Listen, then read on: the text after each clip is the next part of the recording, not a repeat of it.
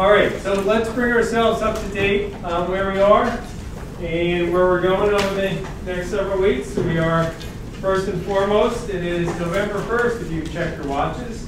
So time is getting short, but we're exactly where we should be. Insofar as context is concerned, I keep reading more and more about this pass-through. Just before I came here, there was a long article about, part of me can't believe it, but that they're seriously going to try to keep a 25% tax rate for pass-through entities. So this course is going to be, I thought it was important. I always think partnership tax is important up here. It's going to be up there in the stratosphere if this 25% tax rate comes to being. So brace yourself. You're going to be, if you guys master this material, in very, very high demand. I kid you not. All right, bearing that in mind, Chapter 1 will need an overhaul because when they start talking about choice of business entities, they're going to say the only go-to entity is LLC or partnership, right? Now, obviously, an S corporation is probably going to share the same 25% rate, but as people who are functioning as C corporations who traditionally take compensation and make the tax rate 0, still would behoove them to switch over to being an LLC, so, or an S corp. So, just like I said, we're about to. There may be a tsunami on the way, guys. All right. All right. Chapter 2 deals with property contributions. You guys can all handle that. Chapter 3 deals with just general operations of a partnership, just odds and end issues. Chapter 4 is we spent quite a bit of time talking about partnership allocations, which we said is so pivotal to the existence of partnerships and what distinguishes them from other entities. I was at a telephone conference this morning dealing with partnership tax issues and special allocations, and I have you guys to thank. I'm really on top of the game. The people on the other end said, do you know this stuff? Like, and I said, well, I'm teaching it right now, so thanks to you guys. I sounded like I knew what I was talking about. There's, aside from special allocations, keep in mind, sometimes you don't have that luxury when it comes to family partnerships and contributed property with built-in gains, right? Code section 704C, code section 704E. So despite all the flexibility I just talked about, you got it. You do have to be careful. It's not quite as flexible as people sometimes depict. Partnership liabilities. Again, for exam purposes, try to keep it simple. Partnership liabilities, generally, we know you got to consider if it's recourse. Those are found under Regulation 752-2. And we look to see who's holding the bag. With respect, and the issue I was dealing with this morning was there's 2 partners and they were looking for a third partner to come in, and the stakes are high here. There's something like a $30 million liability, and they have the 2 partners have very low outside tax bases, and they're trying to attract this 1/3 new partner. And you know and I know if they attract a 1/3 new partner, and that 1/3 new partner becomes liable on his debt, the 2 existing partners are going to be treated as if they shed, right, $5 million worth of liability.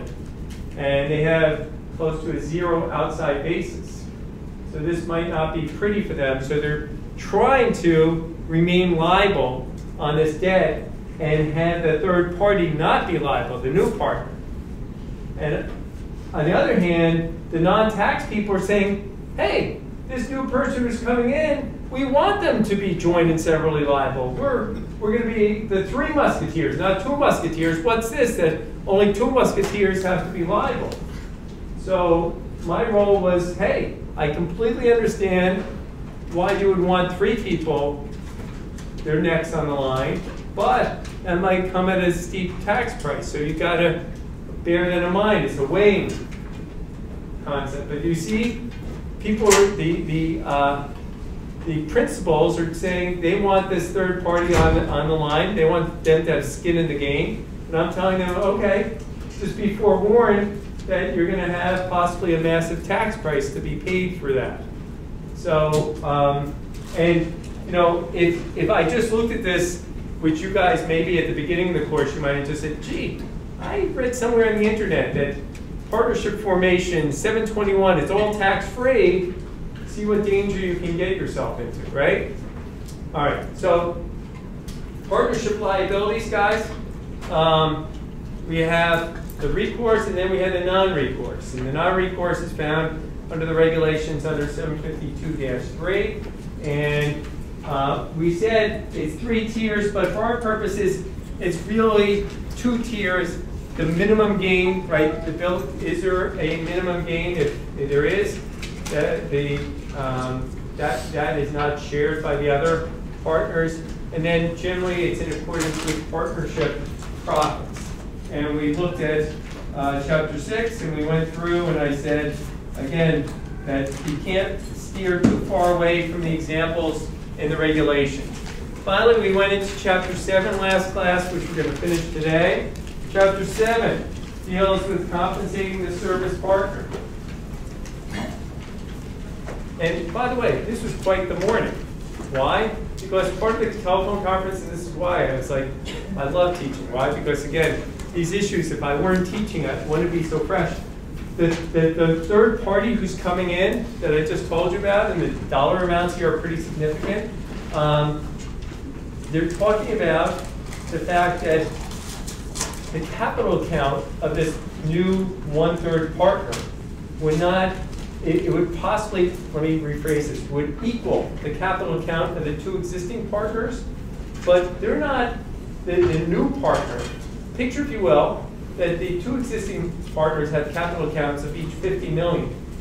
And the new partner, they're thinking about, would have a capital account of 50 million, but it would only be making a $30 million contribution, book value, 30 million. Everyone take, what do you think is going on there with respect to the new partner?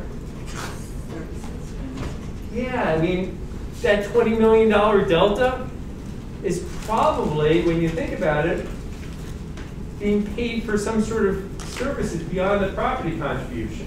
And all of a sudden, they may have a tax effect, okay? And if you don't mind me pointing out, and I had fun this morning because they said, well, you know, the Sol Diamond case, and by the way, Sol Diamond, unlike the income tax course where there's like 10 cases that, again, I've always said at cocktail parties you can name drop, like Lucas Fierro and Crane and whatnot. There's not too many, kind of sad, right? You can't name drop too many partnership tax cases. But the Diamond case is one that, you know, is fairly well known in the partnership area. So I can name drop and not feel too over the top this morning. And I pointed out that, gee, the other side might have $20 million of income, but since we have a lot of appreciated property, and what's happening is we're taking our partnership and contributing it into a new partnership, and in other words, this would really be a new partnership. We might have our own gain recognition, because if you recall in Sol Diamond, when he used a horse, right, to an appreciated horse, that 1/2 the horse had a basis of 5,000, fair market value of 30,000, that Mr. Diamond himself, not the person providing the services, but the person who was the other 50% partner, could have a gain recognition, right? Satisfaction of a debt obligation akin to the Keenan case can trigger a gain, right? So, you know, this morning I was pointing out again that this service partner might have some taxable income, but we might all of a sudden have taxable income as well. So on many different levels, there's a lot of scary things going on this telephone conference. So again, I have you guys to thank for keeping me on top of the game. So just keep in mind, chapter 7 for last week, we said that there were 3 baskets, right? When it comes to contributions or compensating the service partner.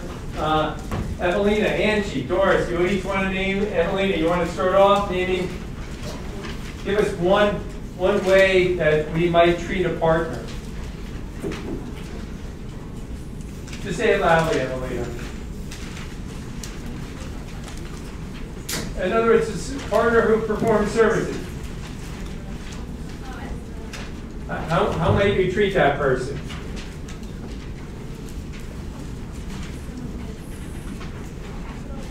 Just say it loudly. In the context, just generally, from 30,000 feet up. Amir, are you going to say something? Go ahead, say something now. Member, non-member? What? Member, non-member? What? Member, non-member? A member, non-member. Well, if it's a non-member, what code section applies? 70781, right, Evelina? Right? There, that if you function in your capacity as a non-partner, right? Code section 70781 might apply, right? So if you're not doing what normally a partner would do, and my example was if you have a real estate partnership and one of the partners happens to be an attorney and they do the legal work, right? And we said generally, are they treated as, Diana, are they treated as an employee or something else?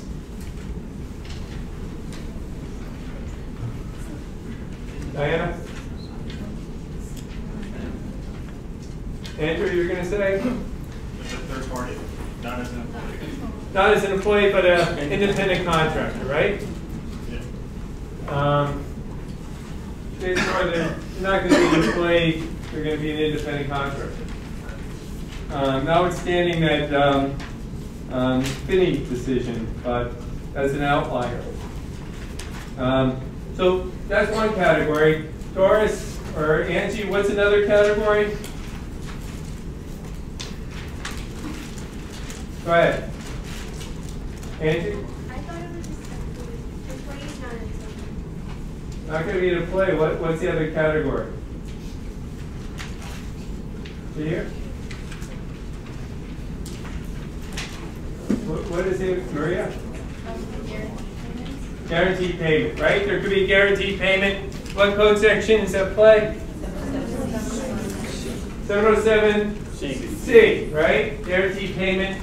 And let me encourage you, I know there are the old regulations and there's proposed regulations, but all kidding aside, Secretary Mnuchin has not had much affection for a lot of recent proposed regulations. So these who knows where the proposed regulations are going to go, is my point. So look at the existing regulations. There's 4 examples under 707C. They are not several pages long, like the regulations you saw before with respect to allocations. They are probably a half a page long. They are worth reading. They are, again, guys, very hard to veer from those as a professor or as the authors of our book reflect in terms of coming up with problems. So please look at all 4 of those examples. All right, so you have 707A1 payments. You have 707C payments. And last but not least, you have what kind of payments? Distributed share payments, right?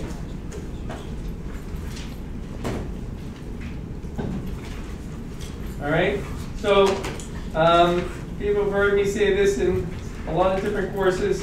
This course is no exception. 3/4 of the battle in tax is making proper identifications, right? If you can identify the category it belongs in, you know the right code section, go from there. Dale? Those distributive share payments, do those in turn? They're not payments. They're Okay. distributed shares. Sorry, those distributive shares. Distributions or something else. Keep going. I mean, I was going to say, do they also lower the partner's capital income? I mean, are they true distributions also? So they go up for the income they recognize and then go down for... Well, distributed share plays into what's code section 705. That you make money, your outside basis increases, you Right. lose money. No, I mean, it's a payment to the partner, right? So It it's, doesn't mean, distributed share, it does not mean payment, it just means an allocation. okay, so there's not necessarily cash payment. Got it. All right, so we went through that, and we looked at, capital interests, and we said generally service partners who get capital interest generally are subject to tax, and we looked at a whole bunch of revenue procedures and like, and then we left off our discussion, and we were about to commence a discussion on profits interest. Before we continue, any questions about the material? Any questions? All right. And I get to say I was a little disappointed. I did expect today was going to be the day that we were going to hear more details about tax reform. And I keep saying tongue-in-cheek, there's a lot of resistance, right, that Congress, there seems to be not much appetite to eliminate state and local tax deductions, right? And there's not much appetite to cap retirement accounts, right? Everybody agree? So what's there left? Because in theory, someone cares about the deficit, so we have to come up with some way to pay for tax reform. So I secretly am waiting, keep hitting the refresh button on the computer to see if we're going to get a carryover tax basis, a debt that Code Section 1014 is going to be significantly narrowed, right? Because what natural constituency says we have to keep Code Section 1014 in place. But again, us tax professors can dream, right? So tomorrow, keep your eyes open. Let's see if my secret proposal gets through. But probably won't. But if it does, shoot me an email, say you read about it. But again, I'm not expecting any emails. Of all the floating things I've heard float, that's not amongst them. But again, there's $300 billion, I argued in this recent paper, low-hanging fruit waiting to be picked. But no one seems to be taking up on it. All right. That aside, any movies or anything else this past weekend, guys? Anyone doing any engagements, anything like that? Nothing? There's a good movie called Happy Death Day. What's it called? Happy Death Day. Happy Death Day. Yeah, it's kind of like Groundhog Day, but like a bad horror movie comedy. Okay, that as soon as you said Groundhog Day, I was sold because it's one of my favorite movies. So, is it in the theaters? Yeah, I think so. Did you see it? Did anyone see it? I saw it. You liked it? I enjoyed it, yeah. How did it do on Rotten Tomatoes? I mean, not good. It's not like a good movie to watch. It's like, All right. I may have to wait on demand. All right. So let's pick up where we left off, guys. We've got a lot to cover. Our objective. We're going to plow right through Chapter 7. We're going to get through Chapter 8. And I think we're going to get through a portion of Chapter 9. So here goes. All right. So what do we know if someone gets a profits interest? How did we leave class last time? Jesse, is that something that's likely to be taxed or not taxed if you receive a profits interest? Oops, mouthful. Yolanda, taxable or not? Profit interest? Yes. You say taxed?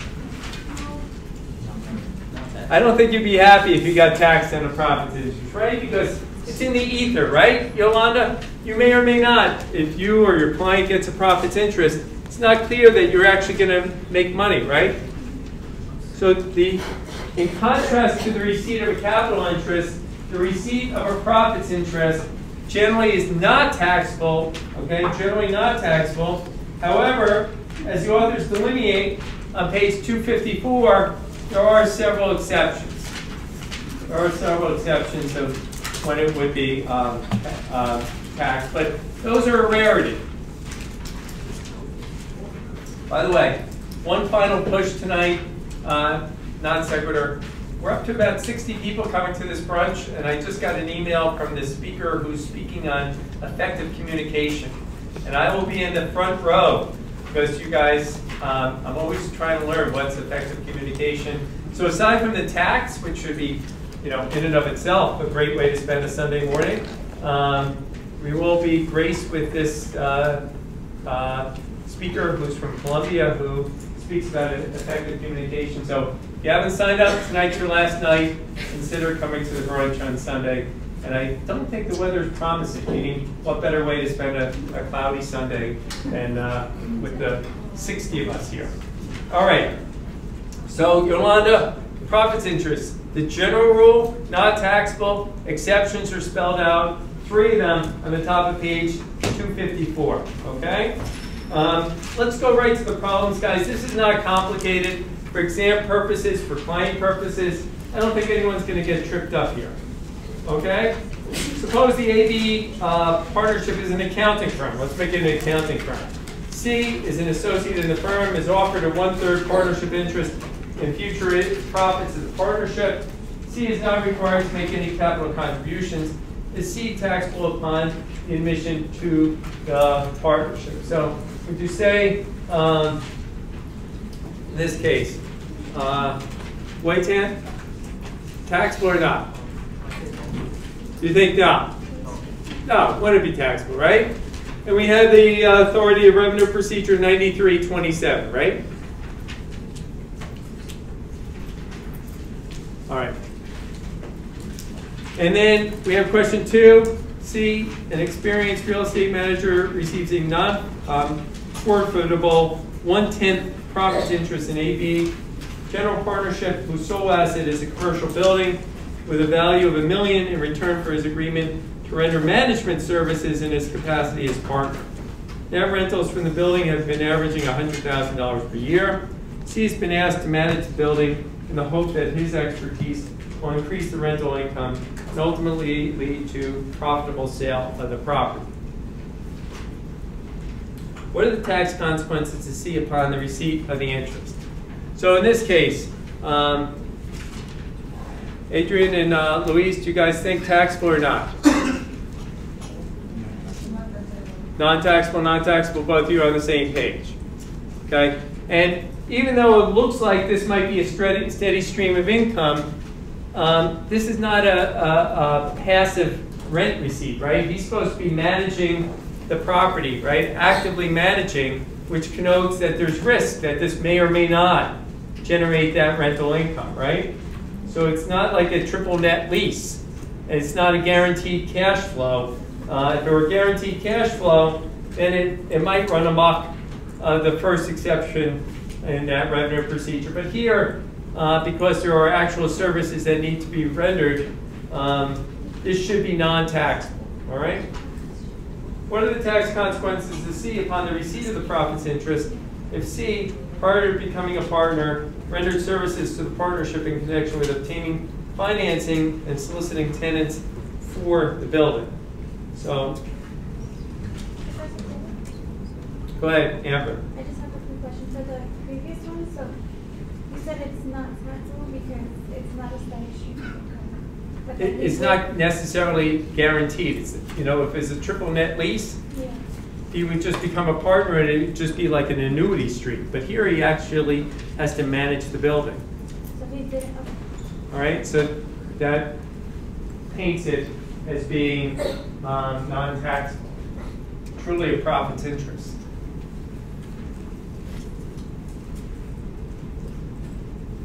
Now, what about in this case, Oceana, Mariana, taxable or not? What do you guys say? And if you say it's taxable, why? Just say it loudly, Oceana. Revenue procedures for the high fund execution. Well, which exception are you pointing to there? Is this a predictable stream? Where do you see the high quality debt securities? Or is there a high quality net lease? There's nothing that suggests that's the case here. Mariana, do you disagree? Say again? I would say taxable. Why would you say it's taxable?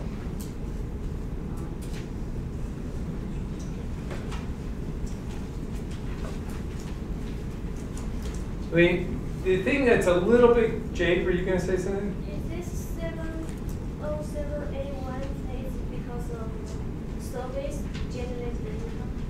Well, I don't know if it's 707A1 because I don't know. I'm assuming this is within the scope of his. But he made a surveys. Okay. He did render services, but most partners, when they're a partner, render services. So I don't know if that could be the metric to gauge whether or not it's taxable, right? Question. Uh, Does it have something to do with the fact that he performed the services prior to becoming a Okay, partner? so we'd like to know he did perform services prior to becoming a partner. So, and we'd like to know if he got paid for those services. Certainly if he got paid, okay, for the services beforehand, and now he gets a profits interest going forward, not taxable. Everyone agree? And you know, if he got paid $1,000 for his services and then he becomes a profits interest, not taxable, right? If he gets, it's a little bit more problematic if he gets the profits interest. And let's just suppose we know that the services rendered, usually he charges $1,000 for. So now we know the fair market value of what he contributed. That could be a little bit more problem. Now, my answer generally for these, when it's a profits interest, not taxable unless you fall squarely within the scope of the revenue procedure. So, notwithstanding that I have some misgivings here, Oceana, I don't find it fitting comfortably in any of those three exceptions. So, for the moment, I'm going to say non-taxable. Question C. What result in A above if C sells his profits interest for $50,000 within 1 year of acquiring the interest and prior to receiving any profits? Ira, do you say it's taxable or not?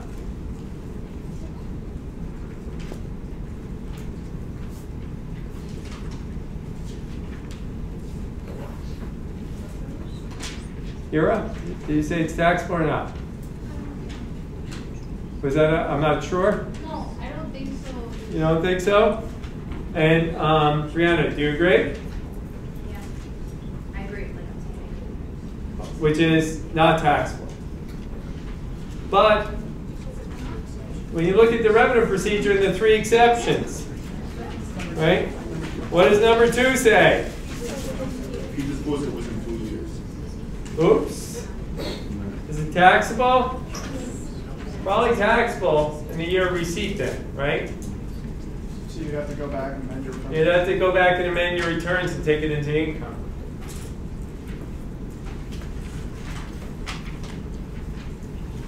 And that what, sets your basis and the interest? Yeah. It becomes messy anyway, going Right. forward, what are you going to do? But theoretically, it's taxable, but you sold it. So it doesn't become that messy. If you sell it 10 years down the road, hypothetically. But then the exception, it was never taxable. Right. So what would your basis just be 0? Yeah. Okay. Question D. What result does C in the partnership in A above if C's profits interest was subject to forfeiture until C rendered services for the partnership for a period of 5 years? Okay? So in this case, Chad, taxable or not? And Dixie, see if you agree with Chad.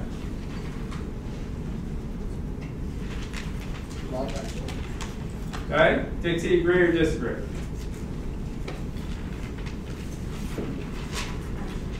I'm sorry, you're not sure? Karen? Why? And Chad, you said non-taxable too, right? And why do you have that position? You had to hold it for 5 years. Okay, so it's subject to a substantial risk of forfeiture, right? What code section comes into play, Chad, Karen? Say again, I heard. I heard you say 83. Who said it? Wave your hand. Oh, okay. Thank you, Mighty. All right, 83, right? Code section 83, non-taxable. Mighty, what could you do here to ensure that outcome? Stay 5 years. Do what? Stay the 5 years. Stay the 5 years? I mean, well, Or apply. you could prophylactically make an 83B election, be due to be taxed immediately. Presumably the value is 0, no tax. But even if you let after 5 years, let's suppose you don't forfeit your interest, okay? You have a good 5-year run, right? You don't forfeit your interest, right? And now it vests with you, right? Taxable or not, Karen? No, if after 5 years the property interest vests with you, the profits interest, taxable or not? Yeah, but then at the current fair market value. Would it? I know what you're thinking because the capital interest, once invested, became taxable at fair market value. But this is a profits interest. And generally, what do we know about a profits interest, taxable or not? Not taxable. So probably even on its lapse, wouldn't be taxable. Why would you make an 83B election at all? Just, we know it's 0 on day 1, just in case. I'm not saying you would, Kelly. But I understand why you asked the question. Because some people get unnerved and they say, just in case. What is this case? Jill? Does the 2-year clock start at the end of 5 years when it vests, or? I would say, Dill, you raised a good question, but I would say it starts day 1. But Okay. I haven't researched that, so that's my instinct. But in year 5, he will vest and receive, he's going to be taxable. He receives Oh no, year 5 he gets the profits interest, it's vested, and every year he gets X percent of the company or the LLC's profits. He's going to be taxable. Well, anytime you actually are allocated profits, it's taxable. But even if that profits interest had fair market value at that time, it's not taxable. Okay? In other words, the IRS has essentially said, you know what, these are impossible to value. Unless you sell within 2 years, then we really know the value. But otherwise, we're not going to go near this unless, again, one of the other exceptions apply. All right? So, guys, in your mind, I can't expect everyone to remember everything for this course, but you're supposed to take away in your brain a framework of understanding. Generally, when it comes to rendering services as a partner, get a capital interest, everyone understand, generally taxable. If you receive a profits interest, generally not. But, of course, be aware there are exceptions. But that's the major takeaway. Now, I can talk to you about the proposed regulations, but they're just that. And even though you might have thought I was saying it tongue-in-cheek, I really wasn't saying it tongue-in-cheek. Secretary Mnuchin has withdrawn like 5 or 6 critical regulation projects, saying they're way too long and this is not serving the business interests. So as a practitioner, or as a professor, I don't know if it's worth our while talking about proposed regulations at this moment. And it's going to be interesting whether or not we talked last class about carried interest, the 2 and 20. It's going to be interesting to see, given that there is a lot of lobbying going on there, whether or not that's going to stay with us or not. For exam purposes, do not look for any question on carried interest, okay? Even if Congress reforms it or doesn't reform it. If it reforms it, it's too new. If it doesn't reform it, it's something that you guys can spend a whole day course on, okay? But I'm not going to hold you accountable, all right? Ready to move on to Chapter 8?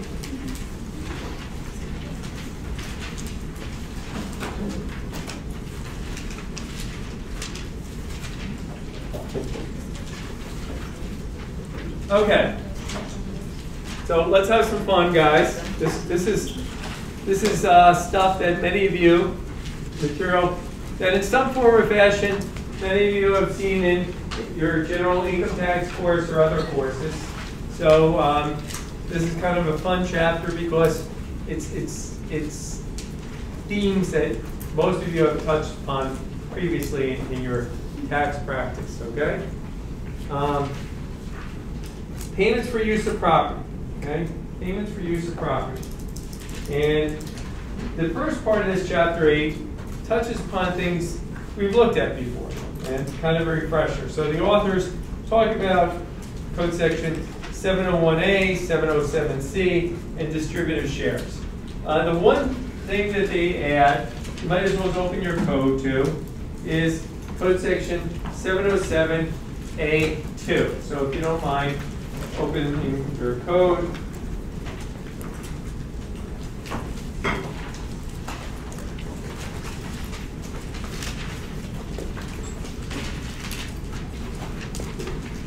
Code section 707A2. Okay? If the following conditions are met, there's 3 conditions here. It's conjunctive. You've got to meet all 3. Not 1 of the 3, not 2 of the 3, 3 out of 3. A partner performs services for a partnership or transfers property to a partnership. There's a related direct or indirect allocation, and the performance of such services or transfer and the allocation and distribution, when viewed together, are properly characterized as a transaction occurring between the partnership and a partner acting other than his capacity as a member of the partnership. And this rule, the authors refer to as disguised payments. Congress was concerned that taxpayers were going to use partnerships as a way to circumvent, there's other reasons, but largely to circumvent capitalization, okay? Circumvent the capitalization rules. So it threw in this, because if you can allocate certain things to partners, it's de facto as if you expense certain things that may otherwise have to be capitalized. So they want to see if and when you get a payment, was there truly entrepreneurial risk associated with that payment? So the factors they look at to see if Code Section 707A2 applies is entrepreneurial risk, the transitory nature of the partner, and proximity in time. And these are spelled out on pages 264 and 265. Right? In my opinion, unless I'm mistaken, unless you guys are having a very off day, for exam purposes, unless you're not thinking, in other words, unless you just go into hyper gear and you look at a question and you're not thinking, it's very, speaking of this, it's very hard for a professor to camouflage these things. It should jump off the page that something strange is going on, that some sort of game is being played by the taxpayer, okay? Because I have to convince you that all 3 conditions are being met. So hint, hint, you know, an unanticipated tax consequences will likely befall the taxpayer. So if you're on your game for the exam, I think everyone here should be able to identify that there's some sort of game being played and there's going to be tax consequences that the partners did not anticipate. All right, so let's look at this problem, because that's the only thing new here on page 266. We have problem A, cash paid to taxpayers, an equal partner in this 4-person partnership, which happens to be an accrual method taxpayer. It has, A has a $10,000 outside basis in her partnership interest. A owns depreciable personal property, fair market value of $15,000, fair rental value of $1,000 per year, which the partnership will use in its business, right? It's a 1231 asset. Before any of the transactions described below, the partnership has $10,000 in net income each year.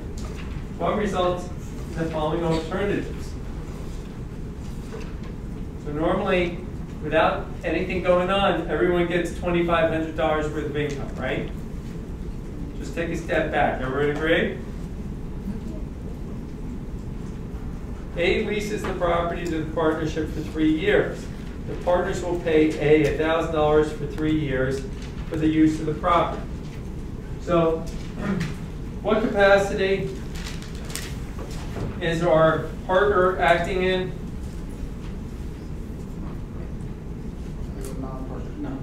As a non-partner, right? Code section 707A1. Everyone agree?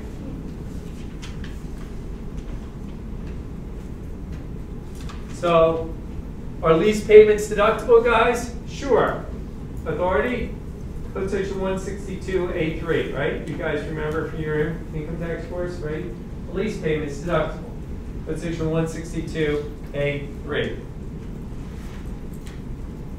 Now, remember, what year is the taxpayer going to take this in?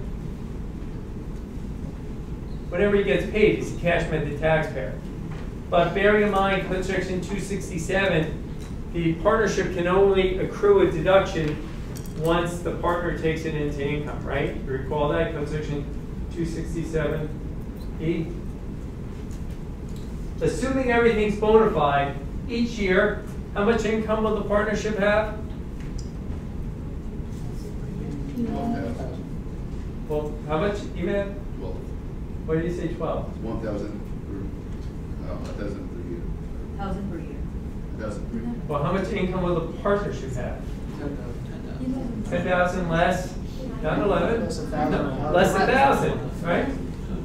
Or 9. Everyone agree?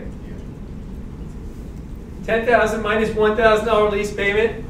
So A will have $1,000 of income, and each of the partners, including A, will have a distributive share of 2,250, right? Because 4 times 2,250 is how much? 9,000, right? Everyone see that? Because if you don't see A, you're not going to see the rest. Can you say that again, please? Okay? A has $1,000 of ordinary income, a lease payment under Code Section 707A, and that results in the partnership getting a deduction of $1,000, assuming it's paid in the same year. So that leaves $9,000 of partnership income. 10 minus 1. 9 divided by 4 is what? 2,250.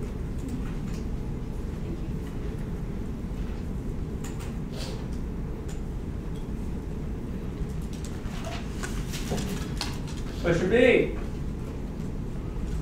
What results in A above if the rental payments are made on January 31st of the year following accrual? So now the actual payment is made the next tax year. Andrew, you were going to say? What were you guys, you recall what I said before about? They can't take a deduction until they take some money. They can't, right, Louis? They can't take a deduction until he takes it into income. So year 1, there'll still be $10,000, right, of income divided by 4, and the deduction will happen in year 2. So the same result in A will have the fall of the partnership in year 2. So the authors are just trying to illustrate the matching principle. Same result as 8, exactly. Except for year 2. Year 1, it's $2,500 each.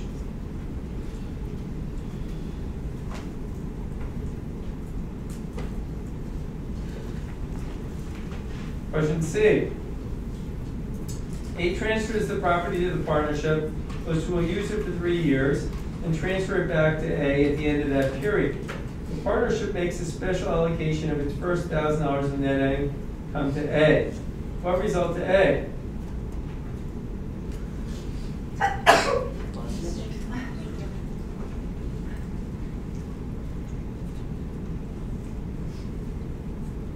So this is your big sketchy sounding scenario. What was that, Bill? So this is your big sketchy sounding scenario. It's a little bit sketchy. Okay? Now, if the income is sufficiently questionable, like A has no guarantee, right, that the partnership will actually make money, right, then this will be respected, right? Everyone agree that if there's economic risk, right, that looks like A is really functioning as a partner, okay? So if there's entrepreneurial risk here, then it's just a special allocation akin to Chapter 4. So A would have 32,500 of income, and B, C, and D would have 2,250 if there's truly entrepreneurial risk.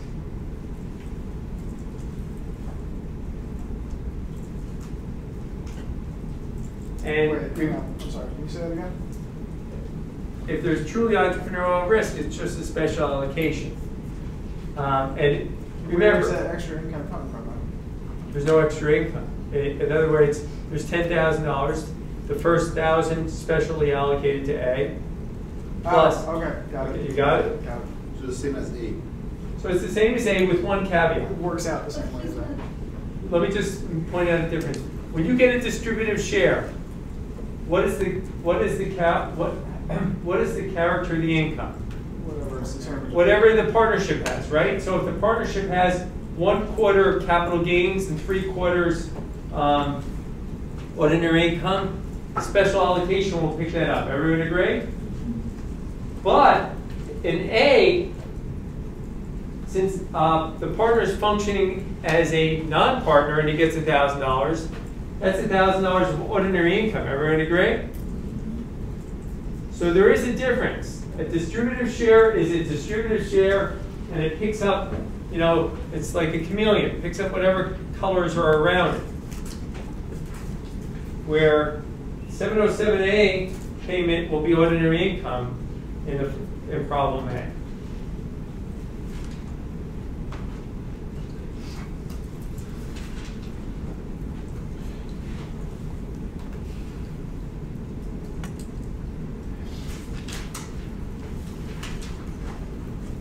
All right, but the second part of the problem says,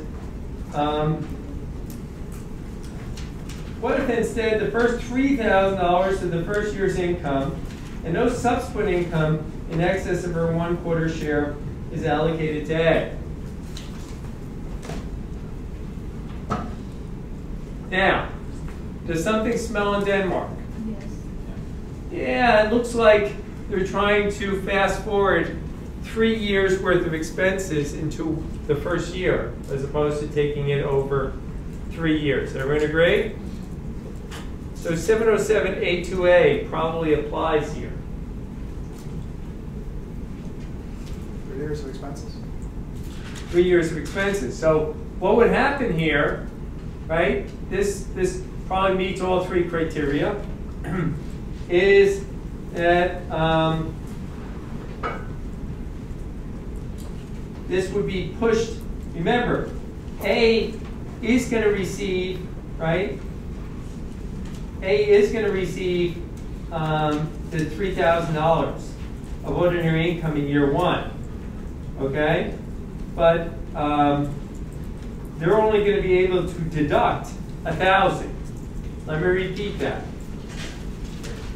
What happens here is A is going to get $3,000 more, right? And what is the partnership's taxable income? Assuming 707A, the 707A2A applies. The taxable income, guys, would be $9,000, right? Because it would be the $10,000 less $1,000 of expense, right? But taxpayer A in year 1 would be taxed on what? $5,250. That's $3,000 that he was paid, plus 1/4 of the $9,000. And taxpayers B, C, and D would be taxed on $2,250. What would happen in years 2 and 3? Each of the taxpayers, A, B, C, D, would each be taxed on $2,250. Right? So for your notes again, year 1, A is taxed on $5,250. B, C, and D are taxed on $2,250. In years 2 and 3, taxpayers A, D, C, D are taxed on $2,250. Michelle, your head spinning? Yeah, you write that down, actually. Yeah. But you just said you grab the board. Well, in year 1, A is taxed on $5,250. B, C, D, $2,250. And years 2 and 3, they each get taxed on $2,250. Why? Because in year 1, A physically gets $3,000, but the partnership can only deduct one of the $3,000, right? And that leaves it with $9,000. That's $10,000 minus $1,000, with $9,000 in taxable income divided by 4, which is the $2,250. In years 2 and 3, there's $9,000 each year of taxable income because we're going to amortize that $3,000 payment, right? That's that lease payment of $3,000 is really a payment that should be amortized over 3 years. Excuse me. The extra 2,000 paid to A in year 1, how will the partnership characterize that? How will the partnership? They can deduct it, so where would it have come out from? If they're still recognizing income of 9,000. When you say A was paid 3,000 effectively in year 1, right? right, Okay, but the partnership cannot deduct on their books they will have this intangible asset of prepaid lease payment. Correct, but the 2,000, what would it be? Prepaid rent? Yeah, prepaid lease payment, prepaid rent, whatever you want to call it. That will be taken in year 2 and 3. They'll just carry it on the books. It's prepaid. All right. Is that something to do with the taxable accounting where you can't accrue for rental expense for more than 12 months? Yeah, there's code section 461H. Okay, that you can't, prepaid expenses, you can't deduct unless it's within a 12-month period. So this is because of that rule. This is an extension of that. The authors are just trying to illustrate code section 707A2A here. All right? The point I would make, and sorry guys for the repetition, you know, just like anytime there's related party transactions, your antenna has to go up. Anytime your client comes to you with a cutesy idea, I know how brilliant your client thinks he or she is, or you might even come up with this brilliant idea. But just think, there's a lot of people who, you know, came before you who came up with brilliant ideas, and Congress may have, just may have, thought of that idea in advance and try to, you know, close some budget deficits by adding things like code section 707A2A, right? So just be careful out there, guys. Very dangerous world. All right. So that's a good segue, or if I might say so myself, about the next section, which has a plethora of code sections, ones that largely, or in many cases, you guys should be familiar with, okay? So this is, in some respects, new, but some respects not so new. Settled exchanges with respect to controlled partnerships, all right?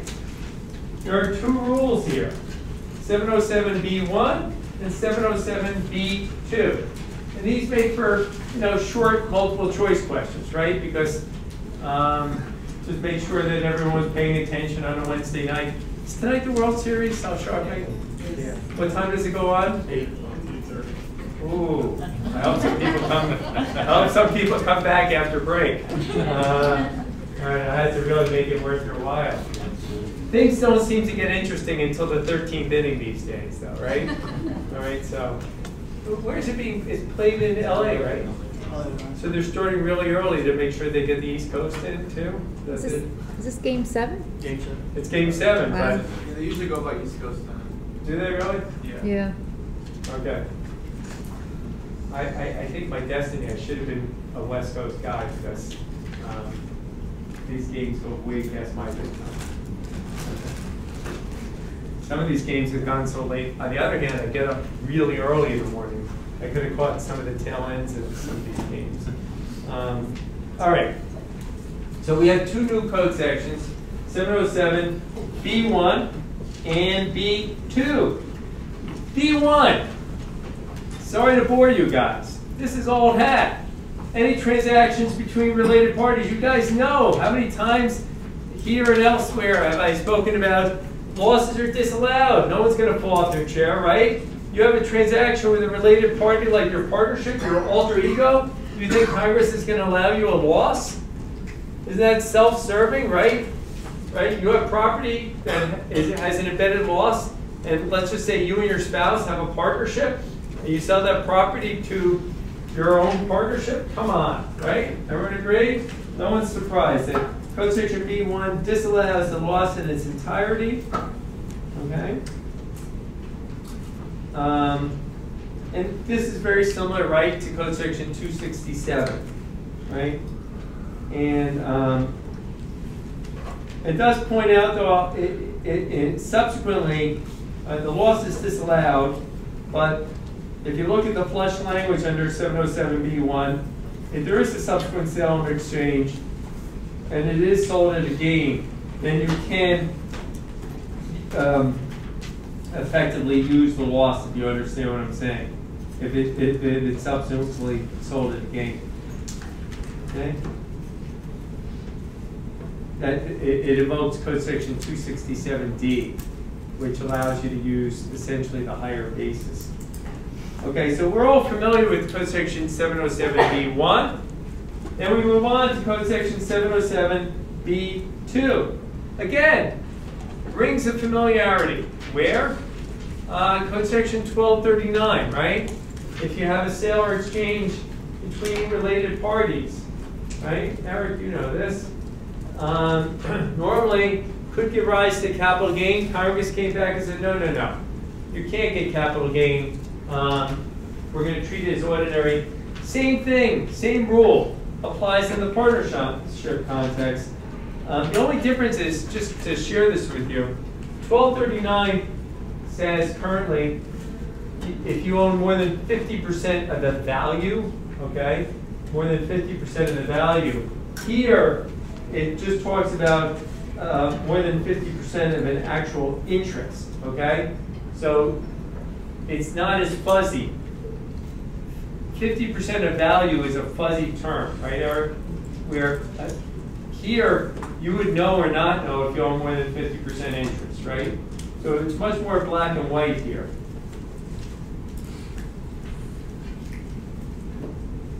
Right? So everyone can handle, for exam purposes, 707B1 and B2. And if you don't mind me saying, in weeks to come, once you finish partnership tax, again, you got to keep this in your knowledge base, guys. Anytime there's related party transactions, here you have it, 707B1 and B2 can come to haunt you. If you don't remember it, at least look this up. Okay? All right. Disguised sales. Well, we were just looking at disguised payments. Now, for services, right? We just looked at a problem, right, for services. And now we're looking at disguised sales. Okay? And here, very similar statutory language, but instead of being under 707A2A, it's under capital letter B. Once again, it's conjunctive, right? You got to meet all three conditions. There is a direct or indirect transfer of money or other property to a partner or partnership. There's a related direct or indirect transfer of money or other property by the partnership to such partner, and the transfer is described in clauses 1 little I and 2 little I, when viewed together are properly characterized as a sale or exchange of property. Okay?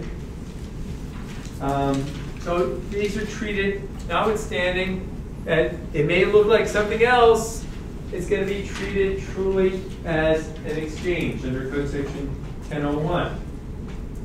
And the authors go through and they offer several examples. And the main factor to consider is what they call temporal proximity, where you contribute property and within 2 years, there's a 2-year presumption that you get back cash or something else, that it's going to be taxable. Okay, it's going to be treated as a sale. Suppose, however, 2 things could happen here. I mean, if you contribute $100,000 worth of property, then you have a basis of $10,000, and you get back $100,000 of cash. Okay, that seems pretty straightforward. You've got a $90,000 gain, right? What happens if you contribute $100,000 of cash? Excuse me. You contribute that same property, and you get back $40,000, right? You don't get back $100,000. Does that mean you don't have a sale? Because who would ever sell $100,000 worth of property for $40,000? No one here would, right? But for whatever reason, you might say, gee, I'll sell you 40% of the property. I don't need to sell the entirety. And what would end up happening is it would be a deemed sale of 40% of the property, and whoever is the contributing partner would be able to use 40% of their basis. So in my example, you would have amount realized of $40,000, basis of $4,000, right? What's 40% of $10,000 is $4,000. So you would have a $36,000 gain recognition. So my point is, it does not have to be dollar for dollar. The regulations don't presume every time you contribute property that the only bellwether is if you get complete dollar for dollar of what you contributed. Right? It can be a partial sale. So we're going to see some examples of this where it's a partial sale, partial contribution. Some of you have seen part gifts, part sales. Well, now we're going to change the motif. It's going to be part sale, part contribution. Also, so again, look for part sales. They can sneak up on you. Secondly, the taxpayer can take out a loan against property, right? Can borrow against the property. In my example, property's worth $100,000, basis of $10,000. Gee, right before I contribute the property, I'll take a loan against the property of $40,000, right? And I'll contribute it to a 50% partner. What's going to be my amount realized? Well, I'm going to shed 50% of the liability, right? I took out the liability within 2 years of the contribution. So something looks a little fishy, right? Looks like I'm trying to cash out a bit, right? And I cashed out insofar as the regulations treat me as if whatever liability I shed is treated as an amount realized. In the example 50-50 partner, my amount realized would not be $40,000, it would be the amount shed of $20,000. And since I'm selling 20% of my $100,000 property, I would use, my basis would be 20% of my $10,000 basis, or $2,000, right? So my gain in that context would be $18,000. Now if your head's spinning, that's okay, just because we're going to go through some examples, and you'll see, and I promise you I'll write it up on the board, okay? So I have my promise that I'm not going to just be talking.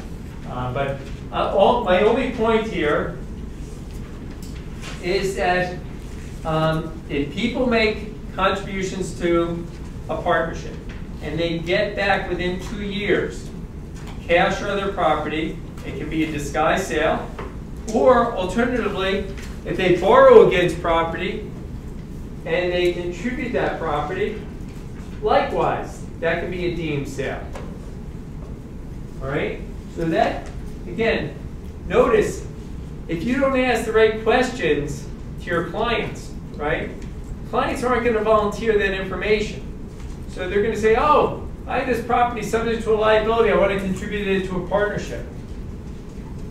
And you're going to say, oh, I know all about Code Section 752, and generally you don't have to worry about it. But you have to say, oh, this could be a deemed sale. Okay? So this one can catch you by. Excuse me. Would it be a deemed sale for the amount of the loan, though?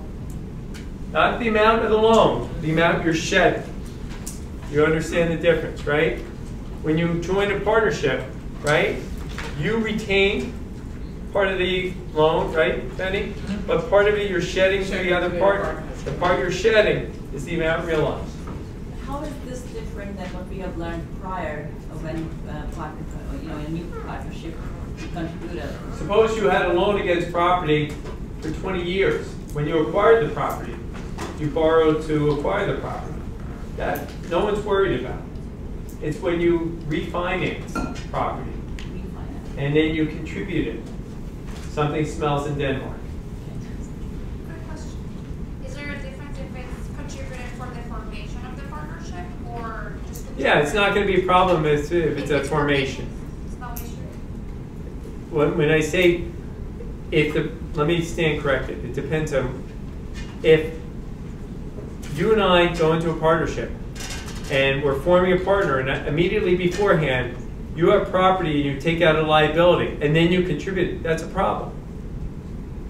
Okay? But if you had property that you acquired years ago with borrowed money and you contributed, not a problem.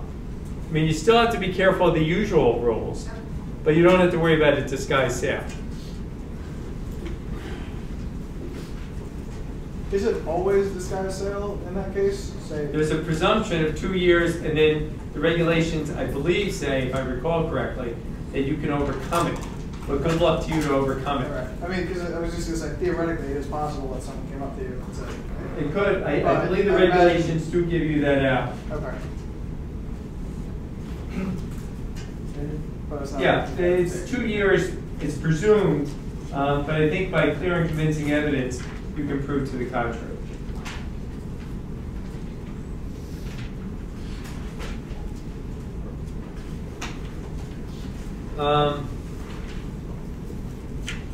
There is a new case in this edition of the book, Canal Corp v. Commission, okay? On page 272. And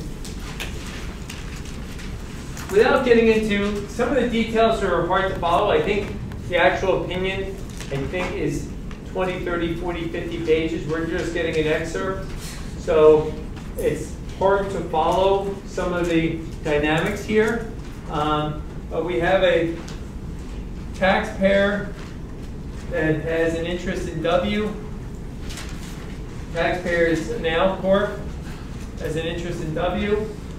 And GP wants to acquire W, but CC, Canal Corp, has a very low tax basis in W. So if CC sells W, it's going to trigger a significant gain. So instead, they form a partnership. Okay?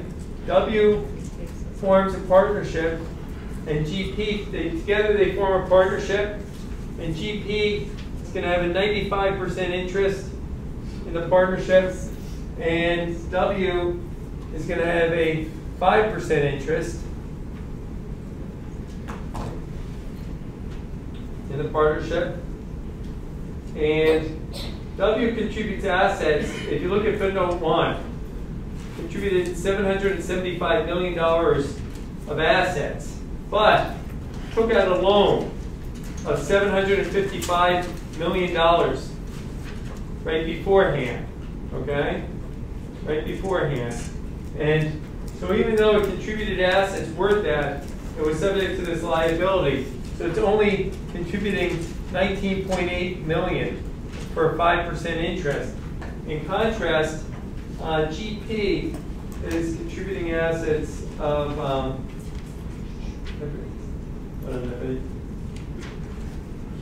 I think it's a 376.4. Yeah, 376.4 million. Well, what's happening is the loan proceeds, okay, are going back to CC. Okay, so it's getting all the loan proceeds.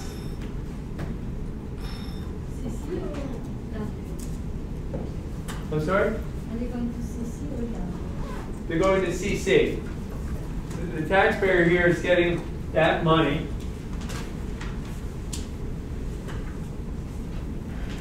Okay? And the question is, was this a disguised sale? Okay? That's the issue. And, you know, to me, and by the way, in this opinion, I don't know if the actual opinion, but one of the big four accounting firms, I think, were on this. And I'm just telling you, you're looking for trouble, in my opinion. Like, I want to be sleeping at night. If, for book purposes, if you look on page 274, the first top paragraph, Chesapeake treated the unlike its treatment for tax purposes, Chesapeake treated the transaction as a sale for financial accounting purposes. Next paragraph, S&P, Moody's, and the stock analysts also treated the transaction as a sale. I mean, there's not enough ambient in the world for me to sleep at night if I were the author of the tax opinion, where I said it's not a sale for tax purposes, okay? That takes some real guts, or whatever you want to call it, to put down that it's a non-sale, okay? May have been on ambient before. What was that? It may have been on ambient before. It may have been on ambient before as they wrote the opinion, okay? Because, you know, it has all the aroma, where you have a contribution of assets followed by a quick distribution. And the taxpayer said on page 275 that this was an exception to the debt finance rule. Okay? Because here it said that the taxpayer W remained liable on the debt. And as a result, this was not taxable because W agreed that it would indemnify GP on any of the liabilities. So it said that this liability remained vested with W, and therefore it said it constituted an exception to the debt finance rule. Now, first of all, the court could rely on, there is an anti-abuse rules that say that, you know, this entity, by the way, W, had no real assets. So, and whatever assets it had could have been made to disappear. So, when the taxpayer is relying on the indemnification of W, it's kind of a hollow gesture. And the court sees right through it and sees that the whole indemnification agreement was merely subterfuge to try to protect this from being a sale, which for GAAP purposes are reported as a sale. You guys can read the opinion for yourself, but at the end of the day, the extrapolation here is if you have any sort of transaction and as a result of the debt financing, the taxpayer ends up with the dollar amounts, something is going to be scrutinized. And the thing that really should get people unnerved, and the authors point this out, and I was curious. I hadn't read this opinion yet, so I thought, okay, the taxpayer's going to lose. But the issue that concerned me or made me really think, where is this going, is what did the court do at the end of the opinion? It imposed a negligence penalty. And guess who's going to have to pick up that puppy? And this is, yeah, the accounting firm who wrote the opinion. All right? So this is not a happy day in the office, that office. And if you do the numbers, we're talking heavy penalty, guys. The numbers here were astounding. And you could also, depending on what goes on, the IRS also could have, I don't know, there's tax practitioners who are derelict in their duties. What penalty could apply? What's section 6694 penalty? Okay, so the taxpayer sometimes bears the onus of a penalty, but practitioners who don't have substantial authority, that's the threshold you're supposed to have, right, before you write an opinion. If you don't have substantial authority, you can be subject to a penalty under Code Section 6694 as a practitioner. So on many different levels. I'm sure when the accounting firm got this business, I'm sure they charged lots of money to craft that opinion. But whoever the oversight board or the accounting firm, I can't believe they let this one go through. So shame on them. They should all, you know, have to look in the mirror, not just not just the one person on the Ambient, but any kind of. I mean, this should have gone through several different layers of review at any national accounting firm. All right, but we're not gonna, for exam purposes, you're not gonna have to worry about arrows pointing in all different directions. But if something looks weird, it probably is, right, guys? All right. So let's look at problem 1 on page 281.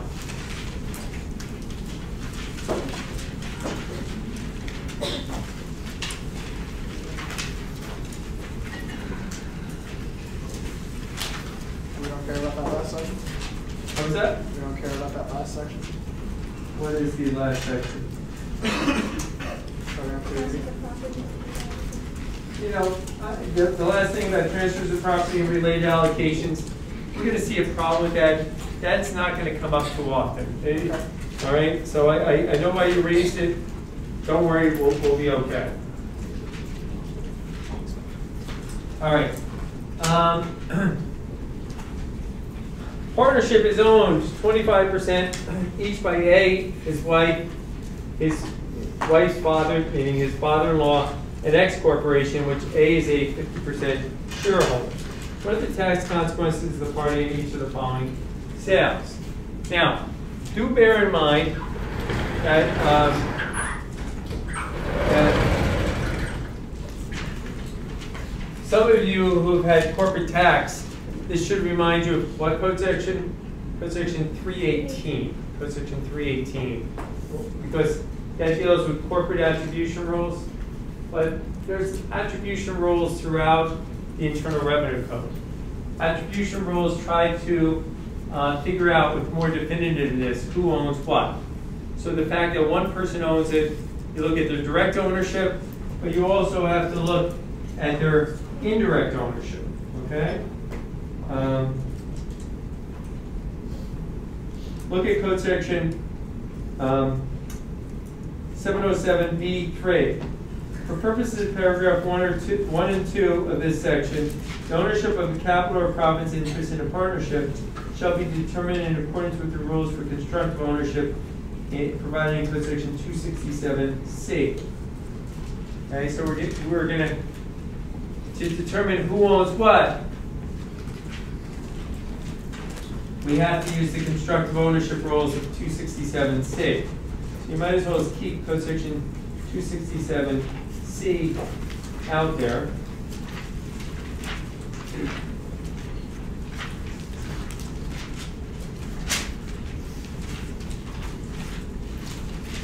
And take a minute, tell me, what does A own? During the taxable year, A sells some land in which it had a basis of 50, fair market value of 40.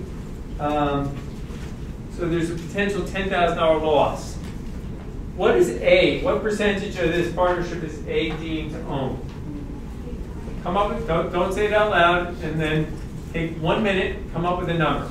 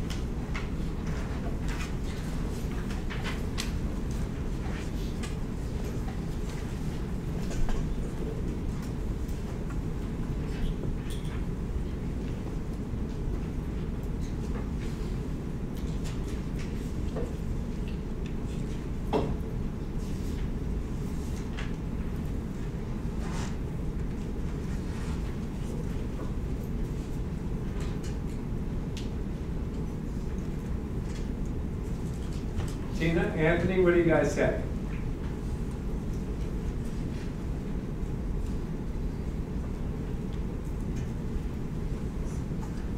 you have a percentage, Tina?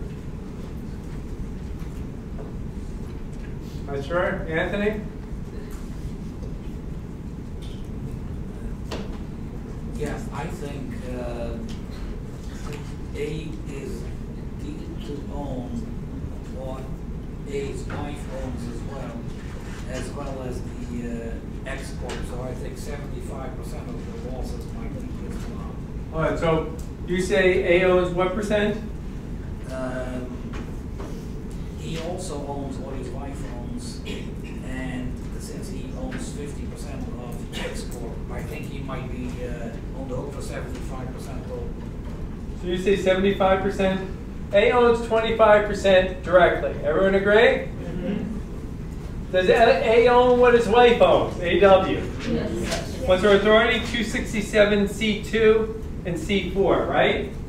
So the spouse, he's deemed to own, right, his wife's share. Everyone see that? 267C2 and C4? How about the father-in-law, AWF? No, right? Son-in-law, father-in-law, they may not get along, right? And there's no double attribution, right? You don't go from the father to the wife, to his daughter to the husband. Okay, that's 267C5. There's no, you don't get double attribution. How about the corp? He owns 50% of what the corp owns. That's 12.5%, right? That's 267C1. That's X. So A is deemed to own 62.5% of partnership, right, Anthony? All right. So regarding loss on this sale, can the partner take the loss? Yes or no? Javier? No, right? What's our authority?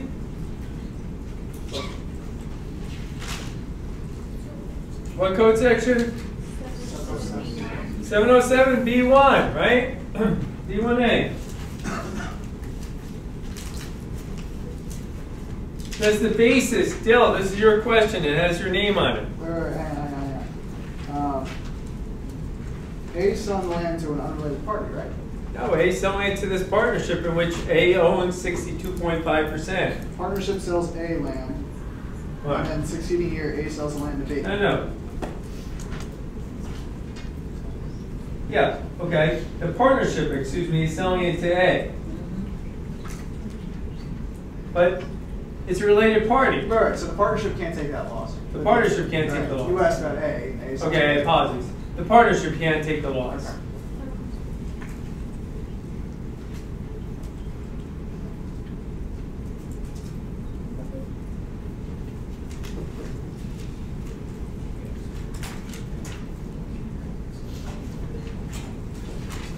Now, What are the consequences to B and D then? hold on. This loss will reduce the partner's outside basis. In other words, we have a $10,000 loss that is disallowed. Everyone agree? Partnership owned property at an embedded $10,000 loss. Does this loss show up? And the answer is yes, it's disallowed. But if it, remember, code section, I'll give you a code section here, guys. 705A2A. I'll repeat, 705A2A says that you must reduce outside basis like disallowed losses, because if you don't, de facto the loss will ultimately be allowed. So if the loss is disallowed, you really have to still reduce outside basis, because if you don't, de facto the loss would be allowed. And I'll give you more authority, 267, regulation 267B-1, B2, example 1. Let me repeat, 267B-1, B2, example 1, for the proposition that the outside basis must be reduced. Now, when the property is subsequently sold, right, So the loss is disallowed. In the succeeding year, A sells the land for $45,000. Anthony, gain or loss there?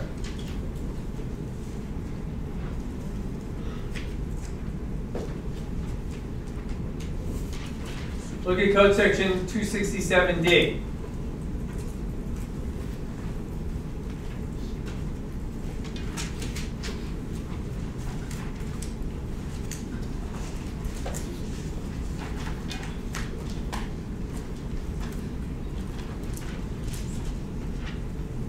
In this case, code section 267D, okay, because 707B1 brings 267D into play, the gain is not recognized to the extent of the prior loss. So the gain would not have to be recognized. Would A only get his portion of the gain, or I mean, of the loss to offset whatever? No, I mean the entire can recognize up to 10,000 and would not have to recognize it. Even though he's the one selling the property on his own. Yeah. Okay. Amber? What do you say gain? If they sell the land for 45 and the basis is 50, that's a loss. No, but remember, he bought it for how much? Well, that's his cost basis. So he really has a $5,000 gain, right, Amber? In A's hands, he has a $5,000 gain. But that doesn't have to be recognized to the extent of prior losses. Betty, did you have a question? No. Is it recognized by A or by the partnership? A owns the property. Okay. How about the partnership? When the sale is made to an unlimited third party? Okay, for the partnership, the loss is disallowed, right? Until the asset is sold to an unrelated party, right? Now. Yeah, I mean, if the lost property was sold to an unrelated party, then it could get the loss. Here it was being sold to a related party, the loss is disallowed, right? You guys know the old gains must be realized and recognized. Losses must be realized, recognized, and allowed. This loss is disallowed. Outside basis still has to drop. Code section 705A2A. Benny, you got that? Yeah, I'm still confused. What are you confused by? Okay. Now, A sells, the first part of the question I don't There's understand. two parts. First, the partnership sells the property. Correct. The loss is disallowed. Now, second transaction. A bought property, code section 1012, A's basis is 40,000. Code section 1001, amount realized is 45, basis is 40, gain of 5. Code section 267D says you don't have to recognize the extent of your prior losses that were disallowed. Which is the 10,000. The 10,000. Okay. Yeah, but the entire loss, I believe, is 10,000 here. I don't think A would have to pick up the first 10,000. But the question is, the loss was on the side of the partnership, not A. The initial loss. The initial loss is the partnership. Correct. So, which is disallowed. So, but when he sells it to B, A himself. Don't say he's selling it to B. He's selling it. Does he sell it? Say yeah, the guy to the person's B. So the third party, when he sells it to them, why does he get the benefit? B is some third party. I'm sorry. Go ahead. So why does he get the benefit of the loss from the partnership? Look at the way code section 267D is phrased. It talks about the amount previously disallowed. In my opinion, the amount previously disallowed was $10,000, guys. So that means at that point, the partnership should recognize at least 5,000 loss. Why? Well, because there's nothing that says that.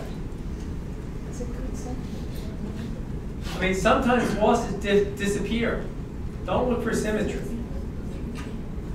I don't think there's any authority for the proposition that the partnership then gets a. I know there's no authority. So we did it in corporate tax. It's not just. All right, we don't need to debate this. If you guys find contrary authority, bring it on, and I'll share it with class. Amen. So if you would have sold it for 51 instead of... You would have had to recognize 1,000. 1,000 each. That's my position, but if you guys find contrary authority, like I said, ask my wife, I've been wrong before, okay? Why does he get the benefit of 100% of the partnership's disallowed loss though? Because the way code section 267D is phrased that way. It says you don't have to recognize the gain up to the amount of the disallowed loss. So he actually gets more benefit then, because if the loss were allowed, he would only get 25%. Loss were allowed. Well, I'm not sure what you mean by that, because then when he sold the property, he'd be selling it at a gain. Right? Think about it. Again, I'm challenging you and to prove me wrong, and like I said, add it to my long list. If you find out contrary authority, if you find it, bring it on. Okay? What's the problem, Amber? I just wanted the answer. Amber, the partnership, the loss is disallowed. My authority 707B, B1, okay? Now, when the partner sells it, okay, my position is that if they, their basis is 40, if they sell it for further loss, their basis is 40. If they sell it for 38, they'd have a $2,000 loss. If they sell it for gain, my position is 267D says to the extent of the prior disallowed losses, they don't have to recognize the gain. Okay? So you're saying if A sold to B the property for at a loss, say they sold it at 30,000, then A would get the loss? Sure. Why not? So they won't get the gain up to the... Fine. What do you mean the gain? There is no gain. So if it's still... Fine. Let's stop. If they sell it for 30, they're going to get a $10,000 loss. Yes. Period. Nothing strange about that. Their cost basis is 40. Okay? What about A's outside basis? A's outside. I don't know. We're not told what A's outside basis is. But the disallowed loss would still... The disallowed loss reduces A's basis by 5,000. Reduces the other, well, whatever, it's 25%. Whatever, each partner would take a pro rata amount of the loss that's disallowed, and their basis would go down accordingly. What's my authority? Code section 705A2A. Let's keep going, guys.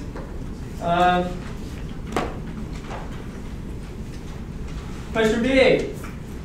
Same as A, except that the first sale is to a second partnership also owned by the same parties, except that an unrelated party owns 25% interest, and X corporation owns no interest in the second partnership. The second partnership then resells the land to B for $45,000. All right. So essentially, just so you know, if you hear me on this, that the same owners, the same people, own 75% of each of the partnerships. Okay. So we have two partnerships here, and there's 75% of common ownership between partnership 1 and partnership 2. And if a partnership sells to another partnership, and there's common ownership between the two, okay, what's going to happen? We're going to have code section 707. Let me just turn to it because I turned to code section.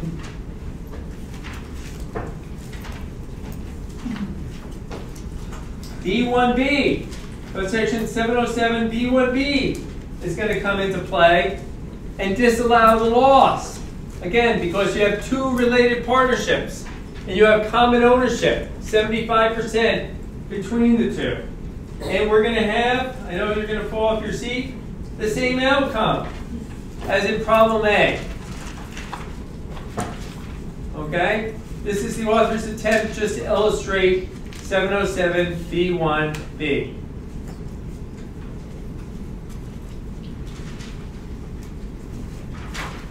Question C. A sells depreciable equipment in which he has an adjusted basis of $20,000 to the partnership for $30,000.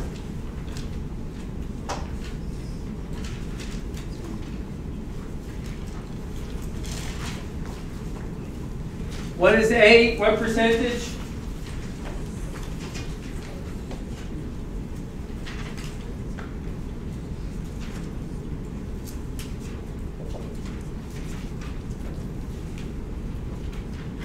Does A own of the partnership, since we're back to 62.5. 62.5. So what section applies here? Alicia, what section applies if you sell it to a related party at a gain? B2A. Say again, Dill? B2A. 7 of what? Oh, sorry, I skipped the 707 part. It just said B2A. 707 B2. Okay, 707 B2. The gain is going to be treated as ordinary income, right? So instead of having 1231 gain, right, it would be $10,000 of ordinary income, right? What's my authority? 707 B2.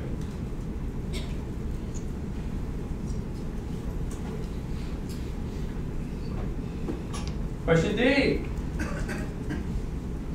A's wife sells residential rental property held by her as a capital asset to the partnership for $120,000. She had a $100,000 basis in the property. Okay, so she has a potential $20,000 gain. What's her interest in the partnership, right? Because we need to see if 707B2. So A's wife owns 25%, right?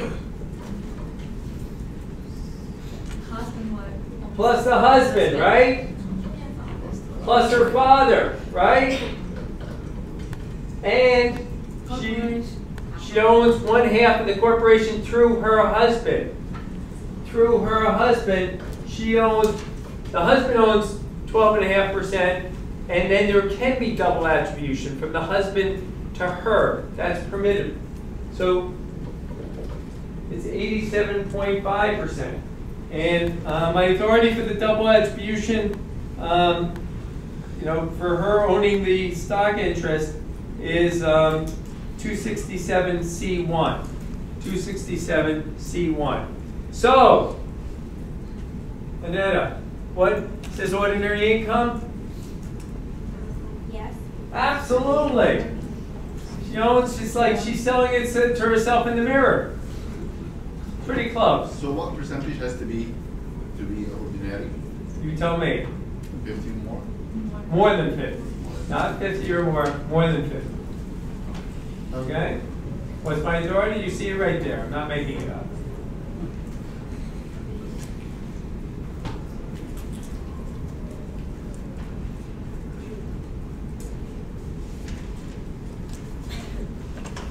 I want to make a difference in question A. Same as D, except the partnership is in the real estate business, and it's rental property. It's in the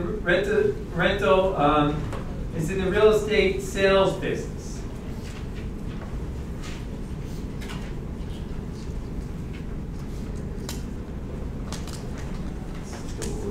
It's still ordinary.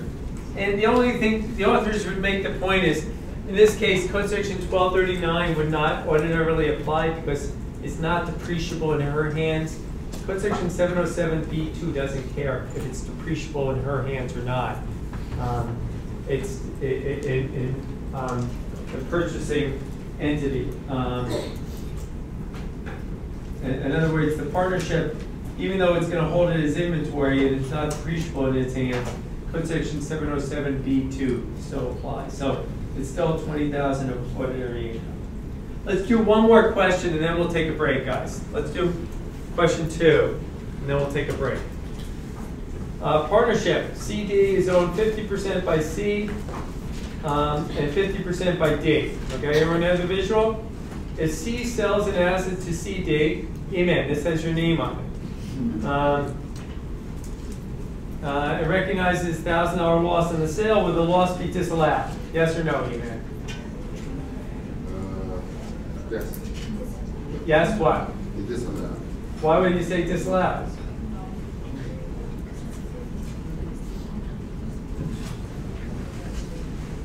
These don't teach us. Are they related parties? You tell me. That's 50%. Doesn't apply. The loss would be allowed, right? Everyone agree? Must be more than. It must be, for the loss limitation to play, it must be more than 50%. Here it's exactly 50%. The loss limitation rule would not come into being. Right?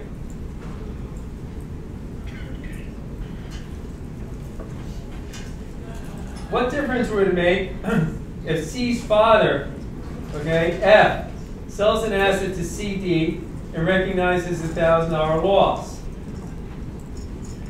So picture F's your father. You're a partner with someone to your left or right in this class, and your father sells you an asset to the partnership in which you're a 50-50 partner that has a loss. Can your dad get the loss? Now we know if your dad sold it to you, the loss would be disallowed. Everyone agree? What's my authority? Code section 267. Right? But suppose your father, or 707B1, suppose your father sells it to the partnership. Well, the regulations the author cite you to, 267B-1B, has a little bit of a surprising answer here. It says that 50% of the loss would be allowed, 50% disallowed. So it looks through and says it's the equivalent of your dad selling it 50% to an unrelated party and 50% to a related party. So the answer is somewhat surprising. Amber, for your notes, $500 loss, disallowed. All right? Diana? Is 50% just because of the way the interest is allocated, or is it always? No, I mean, what I would say is if dad sold it to a 4-person partnership, the way they regulate, I would say 25% of the loss would be disallowed. Okay? So the amount allocated to the related party is something. Anything allocated to the related party disallowed. Get a drink, use the restrooms, come back. We got a lot more to cover, guys. All right? All right, you guys ready? Question 3. All right? A is a cash method. 25% partner in this 4-person partnership, which is an accrual method. As a $30,000, this time, Amber, we know the outside basis, right? $30,000 outside basis in her partnership interest. A owns depreciable equipment, okay, that's 1231 asset, adjust basis of 1,000, fair market value of 20. Before any of the following transactions, the partnership has $60,000 in net income each year. What are the tax consequences in the following alternatives? A sells the equipment to the partnership for $20,000. Now, I think all of us here, right, know the answer to this question, right? Jenny, you know the answer, right? Jenny? Sorry? I'm saying, not Benny, Jen, it's Jen. Jen. Jen? So what do you say the answer is?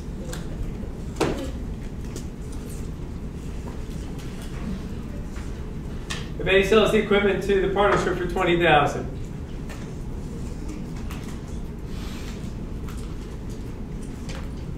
It's not a trick question.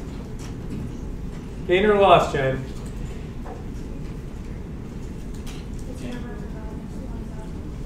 I'm sorry?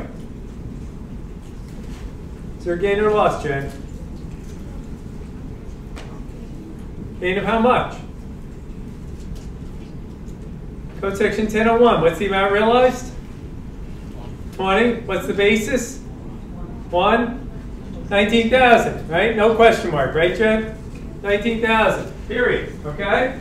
That's easy, right?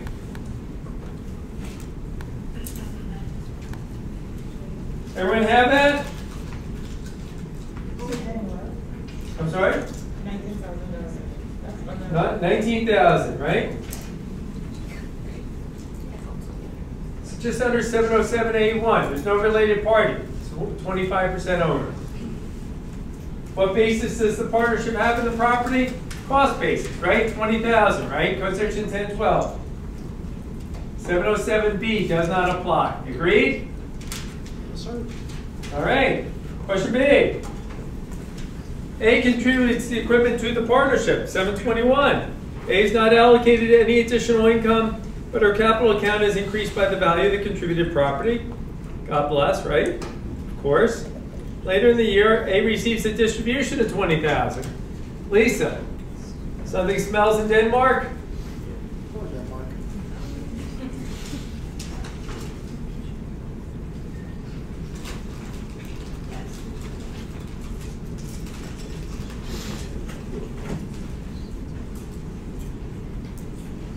What do you think?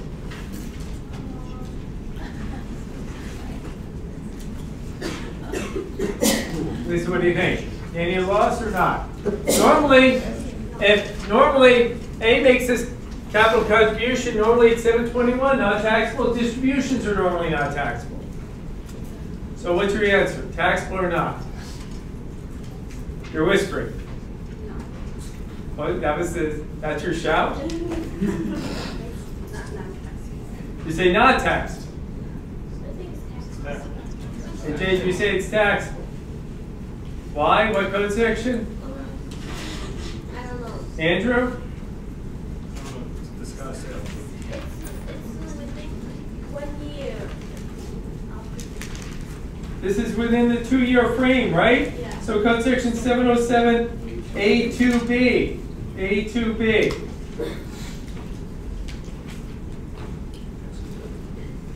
Right?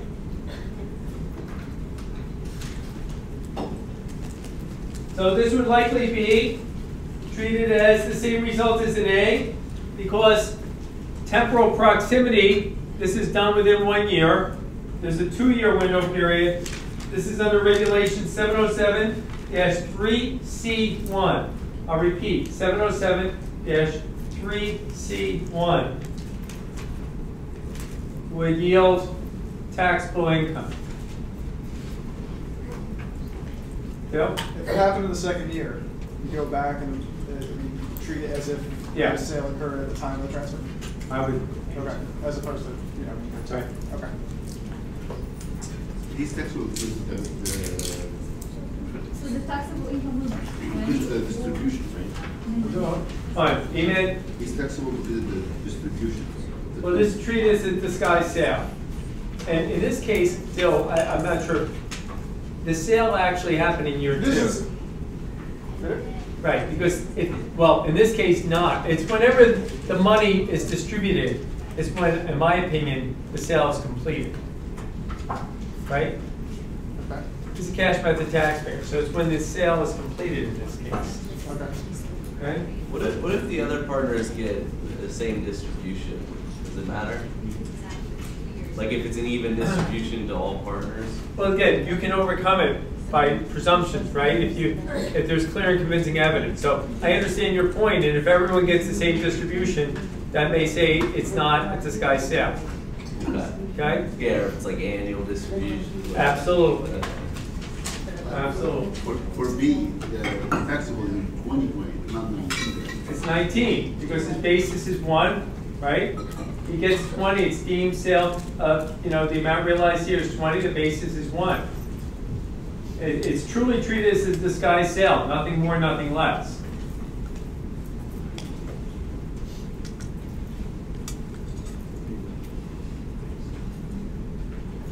Suppose the distribution instead was 15,000. Eric, were you whispering something? Yeah, part sale, part contribution. Part sale, part contribution. What was the part sale? 15,000 is the amount realized. 25%. Not the 75% sale. 75% sale, 25% contribution. So, this is under regulation 707-3F, example 1. 707-3F, example 1. So, we're deemed to have sold, right, 75% of the equipment, right? What's the gain? 15,000 minus 750. Say again, Eric? 15,000 minus 750, so 15,000 minus how much? 750. 750, which is 75% of the basis, right?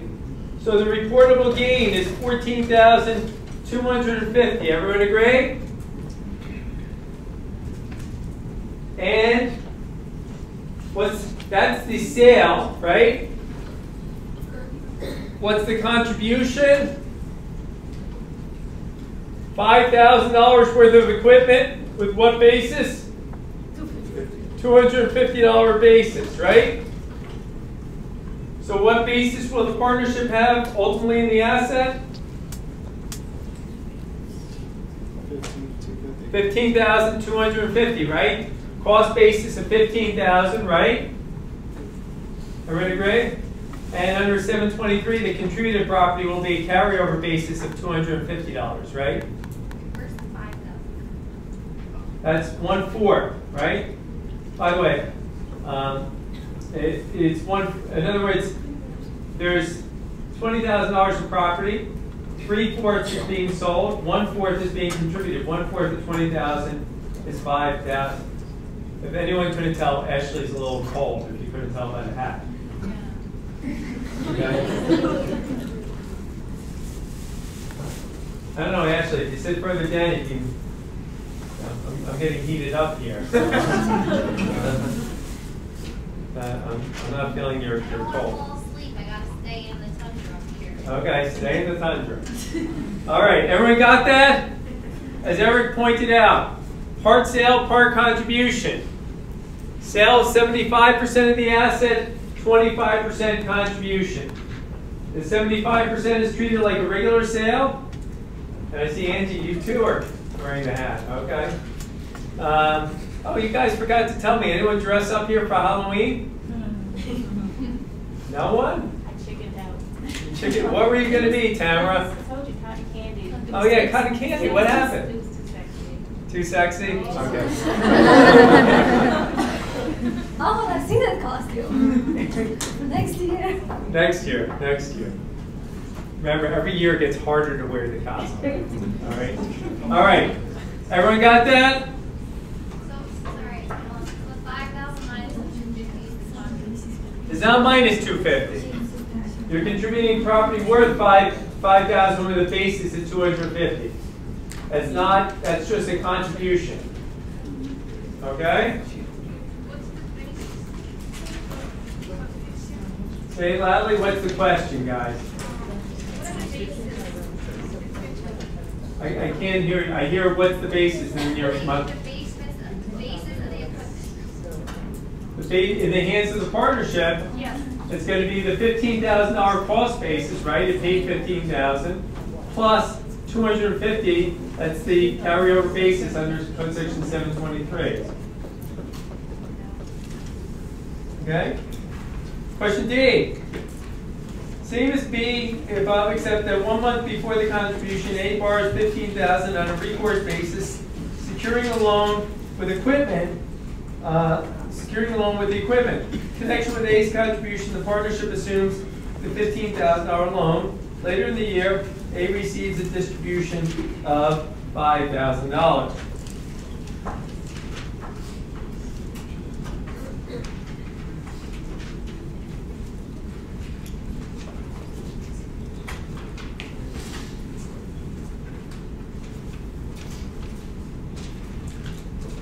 It says they assume it.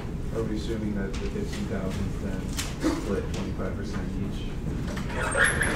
Yeah. In other words, the loan is $15,000, and now it's being contributed to the partnership, and it's recourse. Each one's going to be 25% responsible.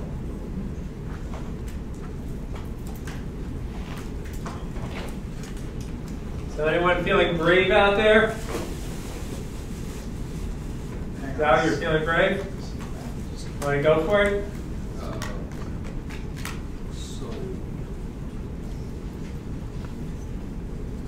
So is the loan problematic? Yes, it was taken out within 2 years of the contribution, right? There's regulation 707-5A7. I'll repeat. 707-5A7. That whatever you shed is going to be treated as amount realized, okay? So what's A's amount realized here? 11,250. 11,250. Where does this number come from? 75% of 15K. Okay, 3/4 times how much? 15,000, right? That's how much liability the taxpayer is shedding, right? So that's the amount realized. And just so we know, 11,250 over 20,000, right? Because this is the total fair market value is 20,000, right? And A is deemed to have sold 11,250, right? Which is what percent, guys? 56. 56.25%, right? Again, A is deemed to have sold property worth 11,250, which is 56.25% of the overall value of the property. Lisa, you got that? So, what is A's basis in the entire property, we were told? 1,000. So, A is deemed to sell 56.25%. So that we multiply that percent times 1,000. That's the basis. So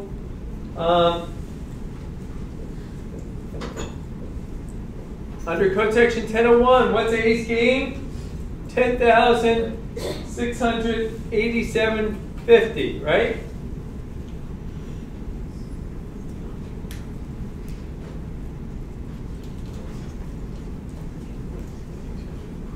Now, A's also receives a $5,000 distribution, right? Is that considered a deemed sale? Sure, it's within 2 years, right? So A's amount realized is $5,000 on the sale, deemed sale. What's A's basis? We use 5,025 or 20 is 25% of the $1,000 basis, 4,750. What's that number? What does it stand for? He's deemed to have sold 25% of the property, right? Because he got $5,000, right? $5,000, and he has 25% of his basis is 250. So that would be his gain? This would be his gain. So what is the 10,687 considered what? The what? It's also 10,687. This is gain, this is gain. Right? So this is gain at the inception, and the other one at the sale. Right. Now, A is also deemed to have contributed property, right? What is the 562? The 562.50 is his basis in this property.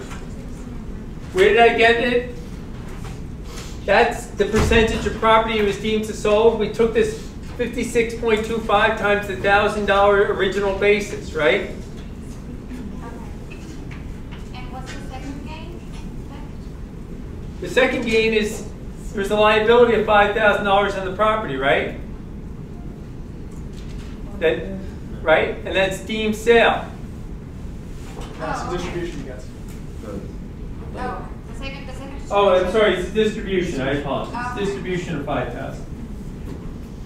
Okay? Now, just to close the loop here, he's deemed to have sold, right, if you do the arithmetic, 16,250 of property, and he's used up, if we do the arithmetic here, let me, yeah, There's it's up. 187.5 left basis. Okay, hold on 1 second for I'm working a little bit slower here. My caffeine isn't kicking in as much as I would like. 11, 8, 12, right? So that means, right, that he's going to be making, what's left here to the partnership, he's going to be making a property contribution of $3,750 with a basis of $187.50. I'm putting, this is a contribution, like we learned in the second chapter. This property he sold, this property is deemed to have sold, this property is deemed to have contributed. If you do this plus this plus this, it's going to equal $20,000, right? If you do this plus this plus this, it's going to equal $1,000. Dale. Do you essentially lock in that $20,000 of fair market value at the time of the contribution? Say in year 2 he gets another distribution. I would say you lock it in. You lock it in. So even if the fair market That's value my is understanding. okay. All the examples seem to lock it in. Okay. I mean, it seems like it would be disastrous if you didn't, but I was just curious. Yeah. Otherwise, you can't get the symmetry that this would produce. I don't know where this comes from. Just 370. Which don't. So that's what. This is the kind. In other words, the partnership ends up with $20,000 worth of property, right? Everyone agree? Yes. Okay. In this problem, that we're going back to B, is that it ends up with $20,000 worth of property. A is deemed to have engaged in de facto two sales. One sale for this proportion of the property, one sale for this proportion. Well, the other remaining portion, right, the partnership got $20,000. This must be a capital contribution under 721. Why is only C contributing? We also have. I didn't say C. This is just for C contribution. Oh, okay. I thought it was the partners. No. Okay. That's just the word letter C to denote contribution. Okay? And what is the authors trying to do? The authors are just trying to illustrate, the debt financing, a distribution, and then, the element of just a plain vanilla contribution, all wrapped up in one problem.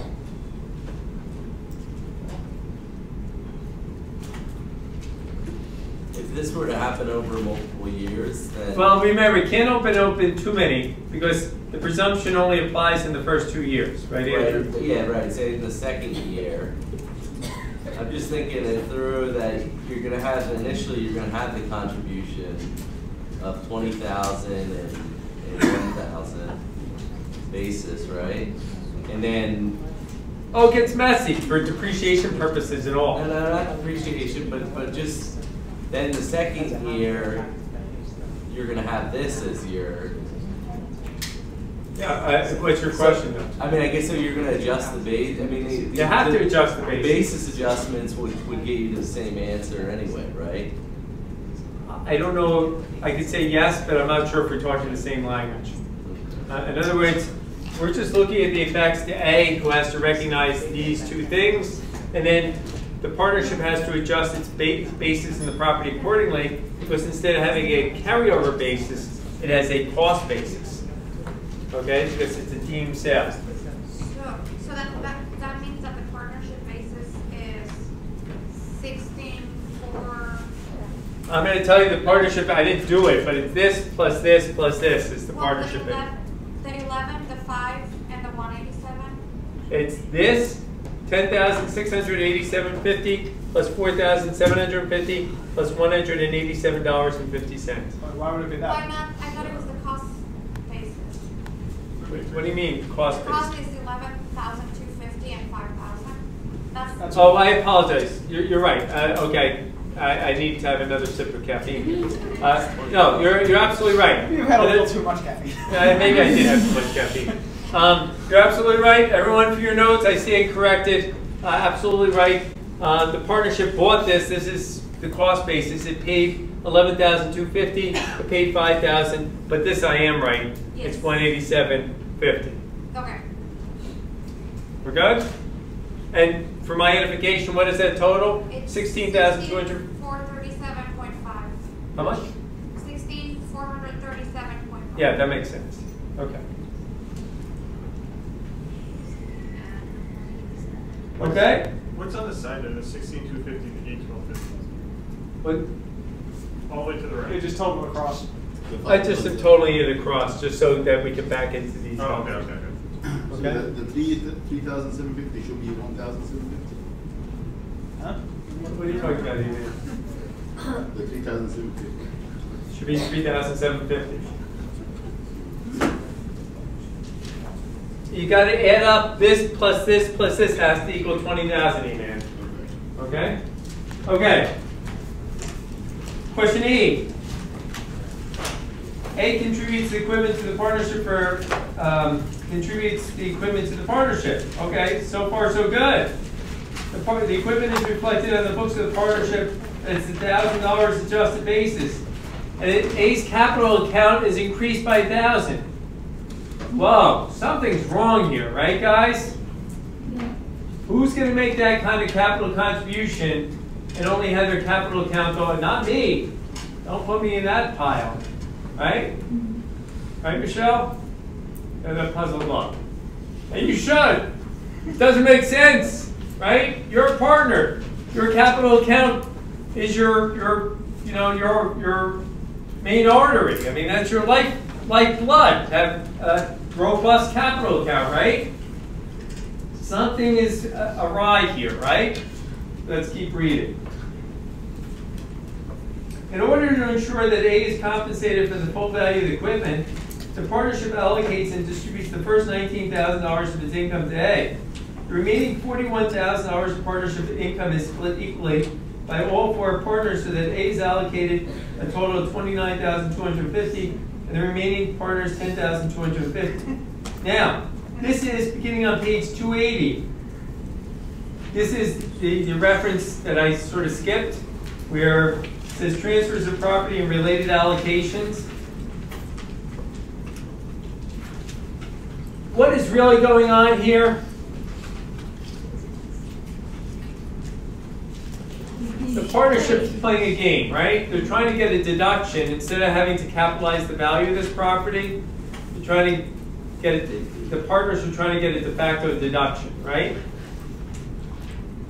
Right? And they're camouflaging it through the use of the capital account. They're misrepresented. So first of all, I don't want to be the accountant or attorney on this because this is somewhat tax fraud, right? So don't add my name to this, tax planners. But putting that issue aside, this is Code Section 707A2A, okay? A2A. This is a disguised payment for property or services. We really should be back to the same results as in problem A. That when you have these secretive capital account arrangements, they're really disguised sales. So your answer for E should be that this is a disguised payment, disguised sale, back to problem A. Problem F. Suppose you have the partnership does not need A's equipment, but A nevertheless transfers it to the partnership. B transfers similar depreciable property to the partnership. 2 months later, the partnership distributes A's old property to B and B's old property with $2,000 to A. Okay? Something, again, is fishy going on here, right? And we're going to look more at this in about 2 weeks or a week. This is called a mixing bowl transaction. The authors, again, and that's how it's referred to in practice, a mixing bowl, where you throw it in the partnership, you mix it up, and you spread it out. But this would be a disguised sale between A and B. Okay? Disguised sale between A and B. Code Section 707A2B would likely apply. Each one, A would have to probably recognize 19,000, and B would probably have to recognize 14,000.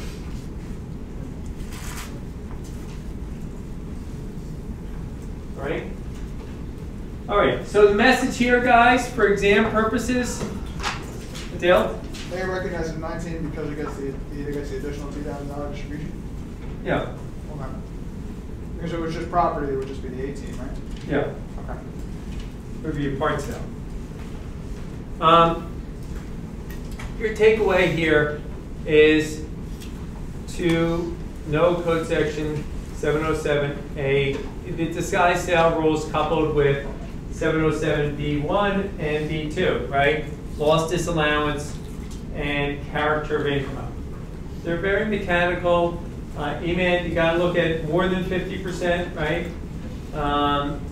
Everyone here can handle it. Make sure I erased it, but the attribution rules, right? It's not plain vanilla, just who, the direct ownership, but it's indirect ownership, right? So for exam purposes, do not forget, under code section 707B3, it includes indirect ownership.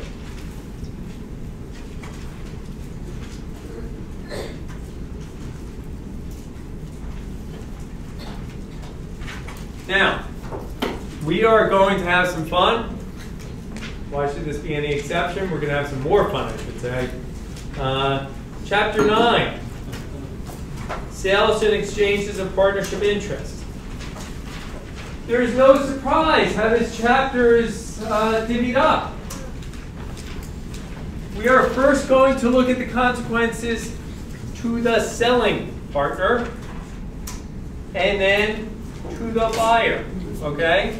So bear in mind that this chapter is going to, just in terms of you thinking about this chapter, it is divided into two parts, and it's very important that you apply the right code sections if I'm asking you the consequences to the buyer, or if I'm asking you the consequences to the seller.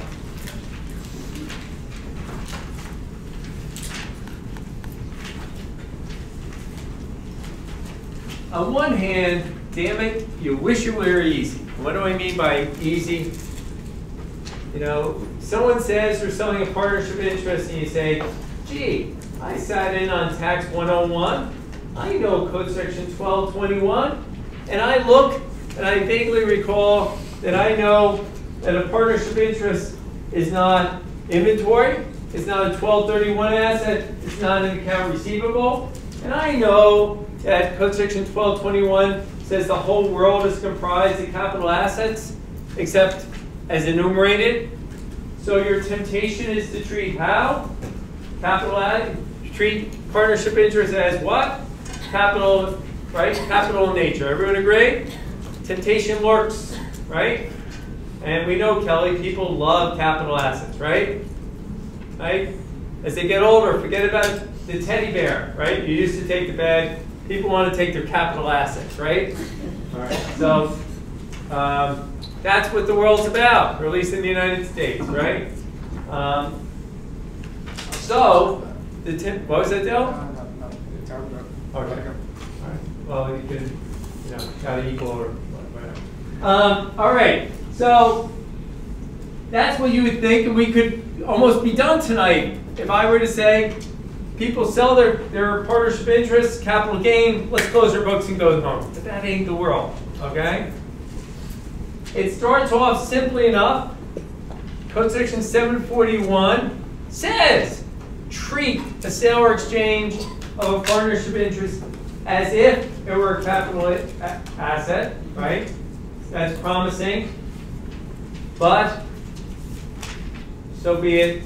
It says, except as otherwise provided in code section 751. So 751 is going to rule, or at least it's going to take precedent over 741. And you may recall, I hope you do, from your income tax days, Eric, do you remember what case says you don't sell a business with a capital B? You sell the individual assets. You remember that famous case? Williams v. McGowan. Williams v. McGowan is an old chestnut case. I thought you might have used it last night at Halloween, but apparently not. All right, Williams v. McGowan. Remember that? You gotta, if you sell a business, you gotta look individually at each asset and classify groups of assets. Not surprisingly, 741 says treat as capital except as provided as 751. What are 751 assets, guys, generally? 751 assets are inventory and receivables. Inventory and receivables are considered or will give rise to ordinary income.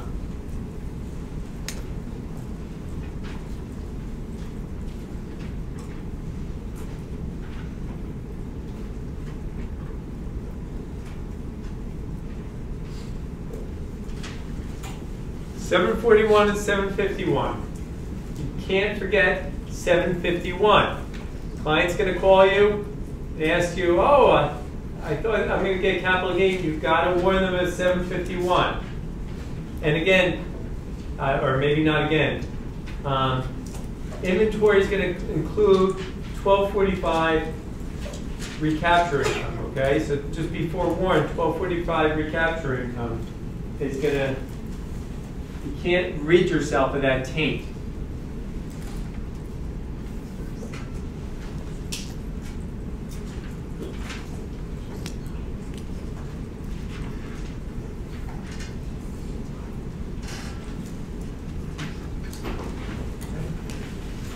So, the authors also point out that you're going to have to figure out when a partner sells an asset, sells their interest, what is their outside basis, right? And remember, if they sell it partway through the year, you have to adjust their outside basis, right, by their allocable share of income. I repeat that if you sell during the year, you have to adjust their basis by their allocable share of income.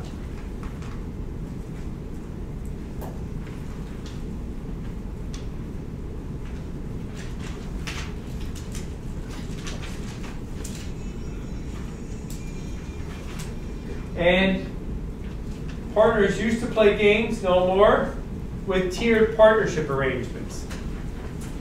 They used to try to bury their 751 assets by putting it in a lower tier entity. Code section 751F does away with that. So that if you have lower tier entities, those lower tiers are essentially pierced upwards so that the higher tier entities that you might be selling will capture the 751 assets. So 751F puts the brakes on people playing games.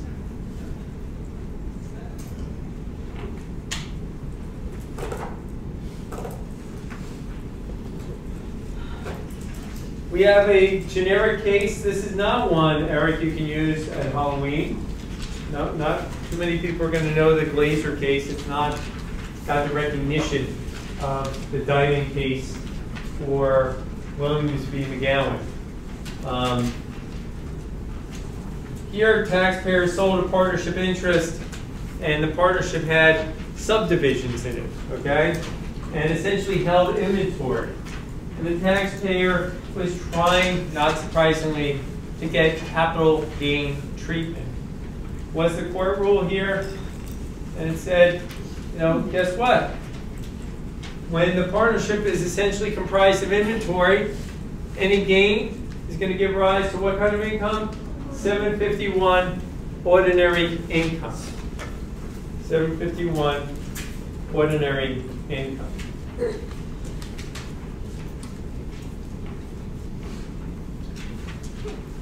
I can never pronounce these cases. 291. How would you guys pronounce that before I embarrass myself?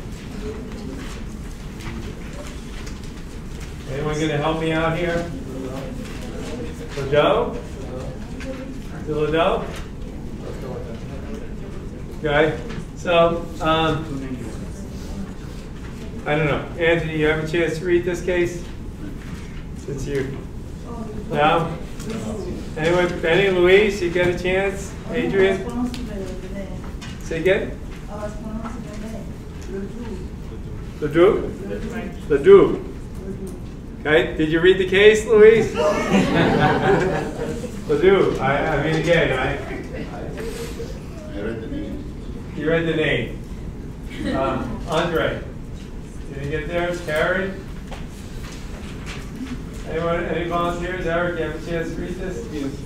What happens here? So John, whatever his last name is, legit, sold his interest in a dog racetrack, but the caveat was that he had,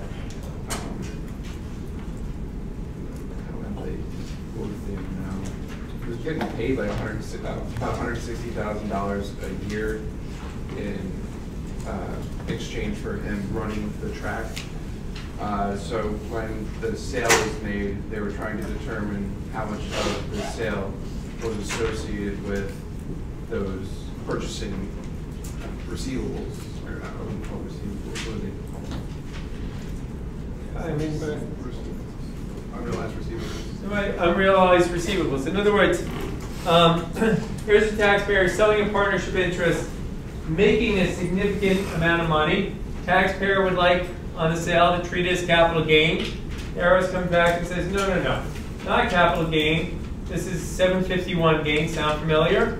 And the IRS, if you look at footnote 2, okay, does its computation here and says, looks at the fixed assets and looks at whatnot and takes the value of the difference between the total purchase price and the fixed assets and essentially says the rest is attributable to receivables, right, Eric? Essentially. And the court does what here? Like the conclusion you're talking about? Right. Yeah, what? How they ruled that if that difference was receivables because that's how he calculated how much to be paid anyway. I mean, he calibrated how much he should be paid for his partnership in large part based on what this partnership was going to make as a result of his services. And you might argue, I think, in retrospect, this was poorly done on his behalf because he was probably paid in part for goodwill. Part of his partnership probably, there's a portion that was goodwill. And I can't understand for the life of me, just poor legal advice. Someone's getting sued here. If you look on page 298, the partnership agreement specifically says no part of the purchase price is allocable to goodwill. All right, well, taxpayer essentially, you know, if I were the practitioner here, whether it's the accountant or the attorney, this is when you, I don't know if you really want to fall on the sword here. Because the practitioner got up in front of the court and essentially said, I am an idiot. I didn't know what I was doing, and I just threw in that clause, essentially. All right? I don't know if I would have done that. Because the court essentially says, well, you're an idiot, but we can't revisit this, and the taxpayer loses. Taxpayer has perfect MO now to sue you for malpractice because you essentially fell on the sword. So, I don't know. Your takeaway from this case, again, when you have a client, you're selling a partnership interest, you really have to look hard, scrutinize, and figure out the portion which might be attributable to 751 ordinary income. Now, in my notes, and I recommend this, I'll leave it up to you, but this is like a dance move, okay? I don't know how else to equate it. It's a 3-step dance move. Now, maybe Luis, do you speak French? Yes. Okay, I'm going to blow this. So let me. Is it pas de trois?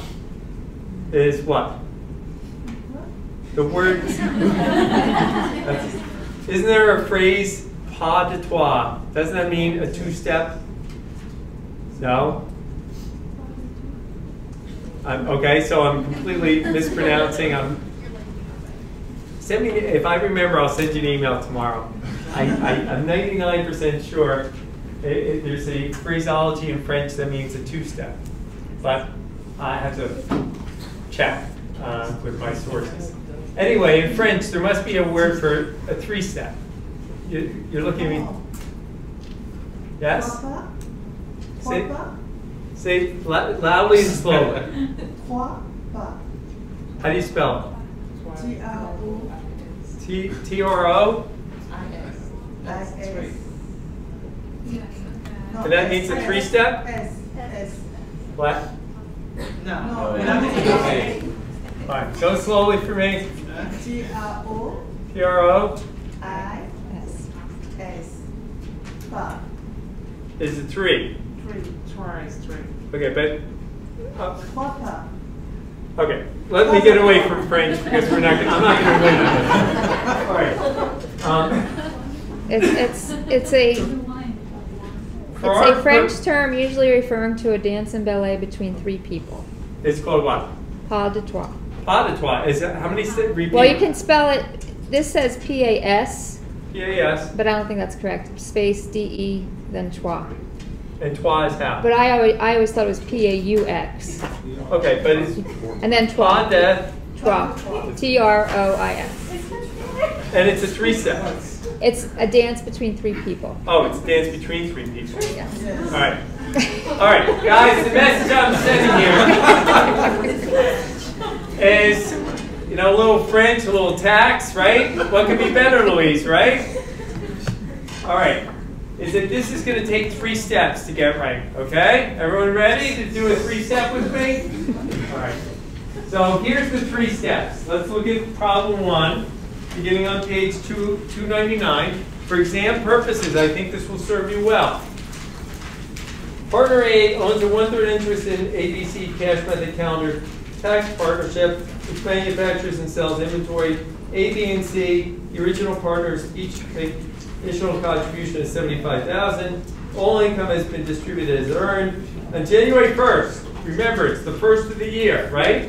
So we don't need to allocate any outside basis as a part year. A sells his interest in the partnership to D. Okay? Consider the tax consequence of the sale to A, assuming he has owned his partnership interest for several years. The balance sheet of the ABC partnership is as follows. So, ideally, A would like to sell it for $135. What's his basis? $75. Gain or loss here? Gain of how much? 60, right? And like to record it as a capital gain, right? Can he? No. Why? Because code section 751. So here's the 3-step. Here's the 3-step. Okay, everyone ready? Do a little dance together. Step 1. Compute the gain. Determine the gain. Okay, that's step 1. How much is the gain here? 60, which is what? 135 minus 65. 75. Everyone have got that? Minus 75, okay?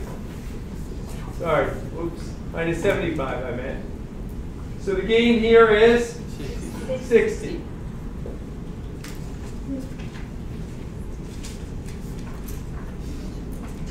Step 2. So that's step 1.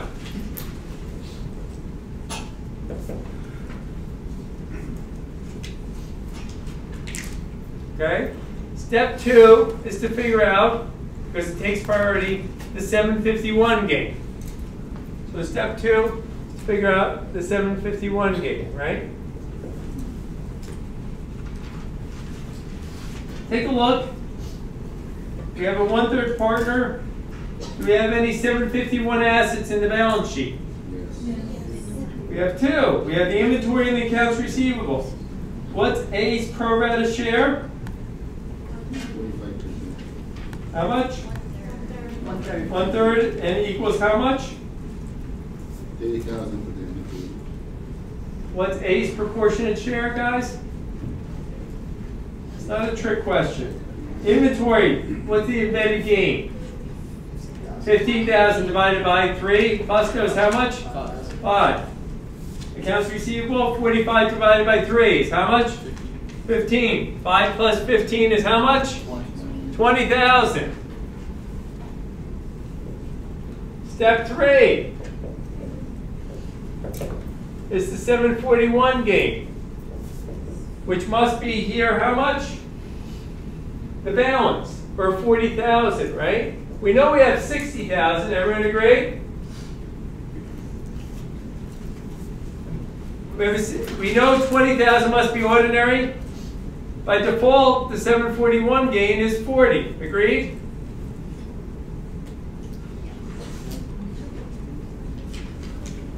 Question B. Anyone not get this? If you don't get this, it's not worth going on. Go ahead. Can we go back to step 2? Hold on. Let me just get you. So 40 is capital. 40 is capital. Amen. Can we go back to step 2? We can do whatever you want. So step 2, we know the receivables 45 divided by 3, 15. And then there is an inventory, 90,000. Right. But the basis is 75. Right? So the gain is 15 divided by 3. Okay? Question B. I have one more question. Okay? I was writing down step 2. How do we get 40 for step 3? Because we know it has to equal 60. Oh, okay. That's our overall gain. Question B. Each partner originally contributed 150, and each has an outside basis of 150, and the capital asset has a basis of the partnership of 330. A sells his interest to D for 135,000. So each one has an outside basis of 150, and the capital asset, for our purposes, instead of having a basis of 105, has a basis of 330. Everyone ready to do the 3-step with me again? Even though it's late, everyone can do the dance move. David, you ready to do the dance move? All right, let's do it.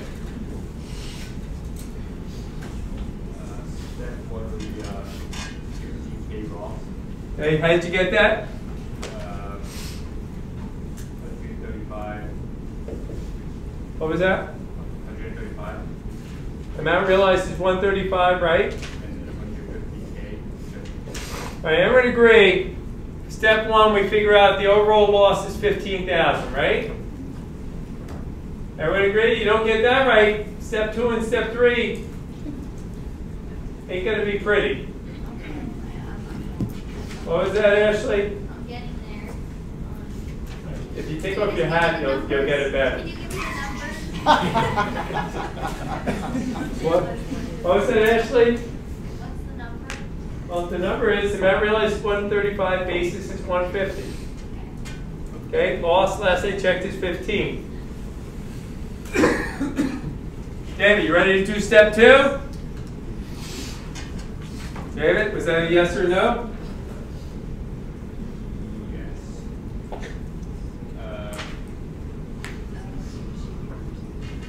I'm not there yet. Mighty, you there? Tina? Step 2, anyone want to go with me on step 2? Hey? So we use the same balance sheet? Same balance sheet. Bing? Bing, bing. Step 2? No one wants to hold my hand on this one? You're whispering. Same as A? Absolutely, same as A. Right? It's still got that same 20,000 of embedded ordinary income, right?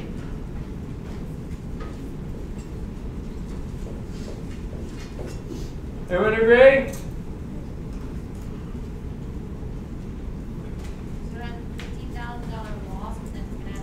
Hold on. Ashley, are you going to step 3 with me? I just feel like this sounds not good for that. Hold on. I didn't say it was good or bad. What is step 3 is the 741 gain or loss. And Ashley, you say it's what? A loss. A loss of how much? 35,000. 35,000. Capital loss. Damn it. Code section 1211 is going to limit that capital loss, right? Capital loss limitation rules, right, Ashley? It's not a pretty day in Mudville.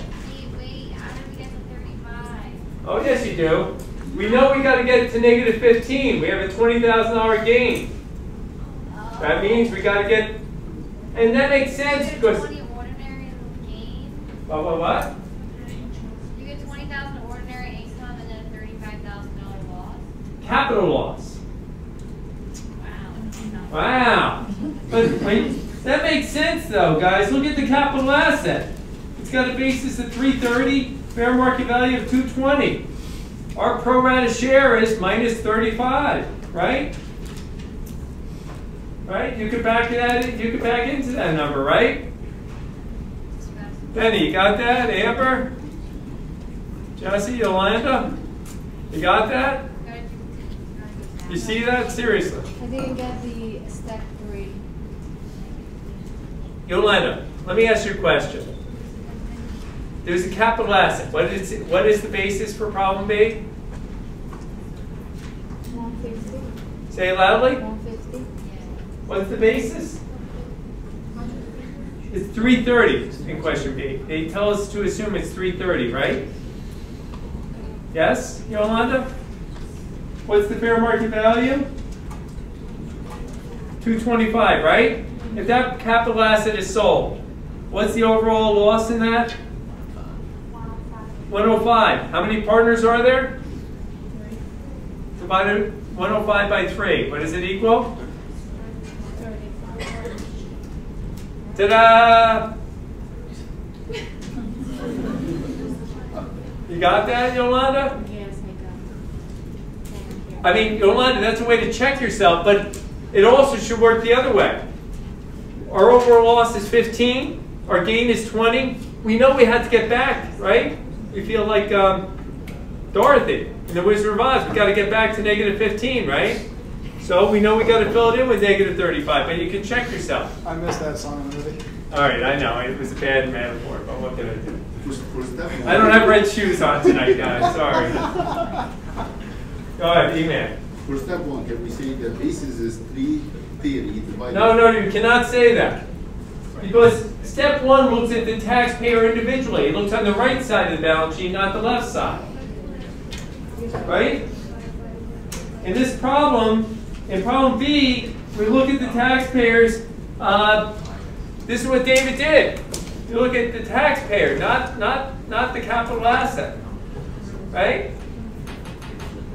But you said the basis is 330. That's the capital asset. And that was to help Yolanda figure out the capital loss for 741 purposes.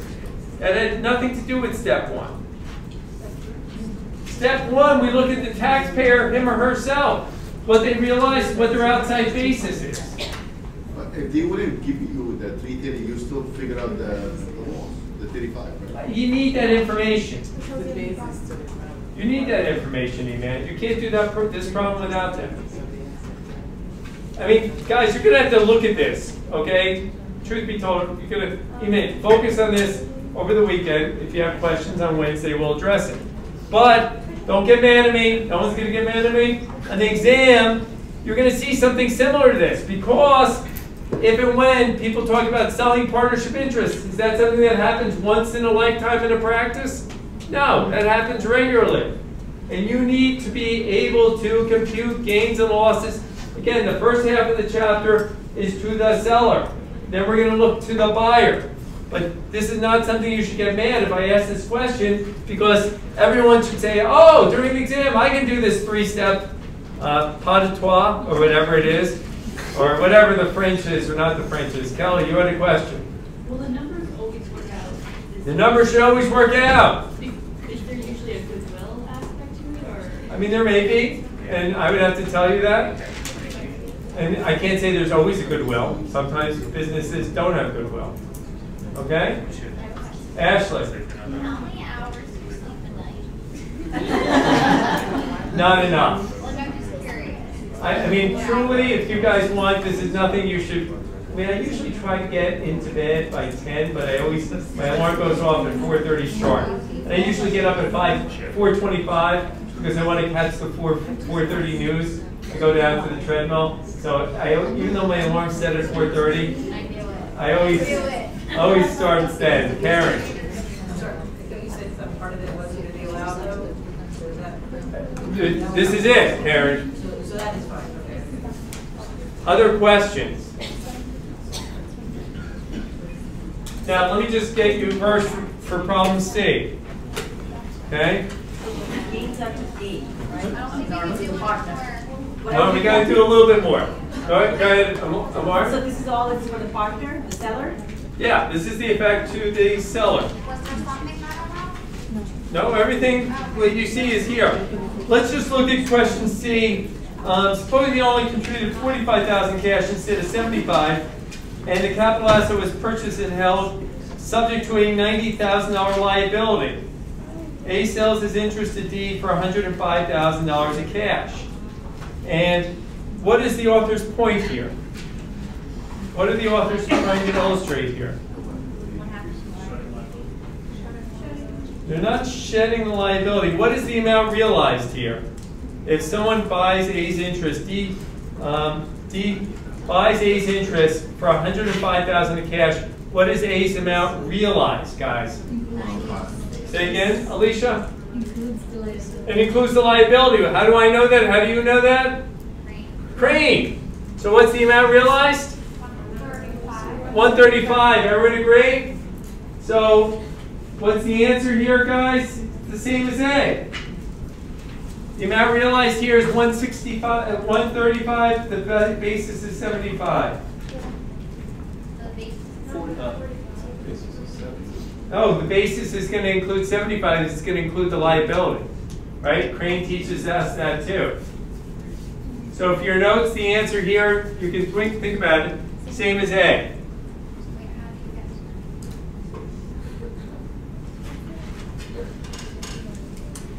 Now, guys, let me just give you a little foreshadowing of what's to come.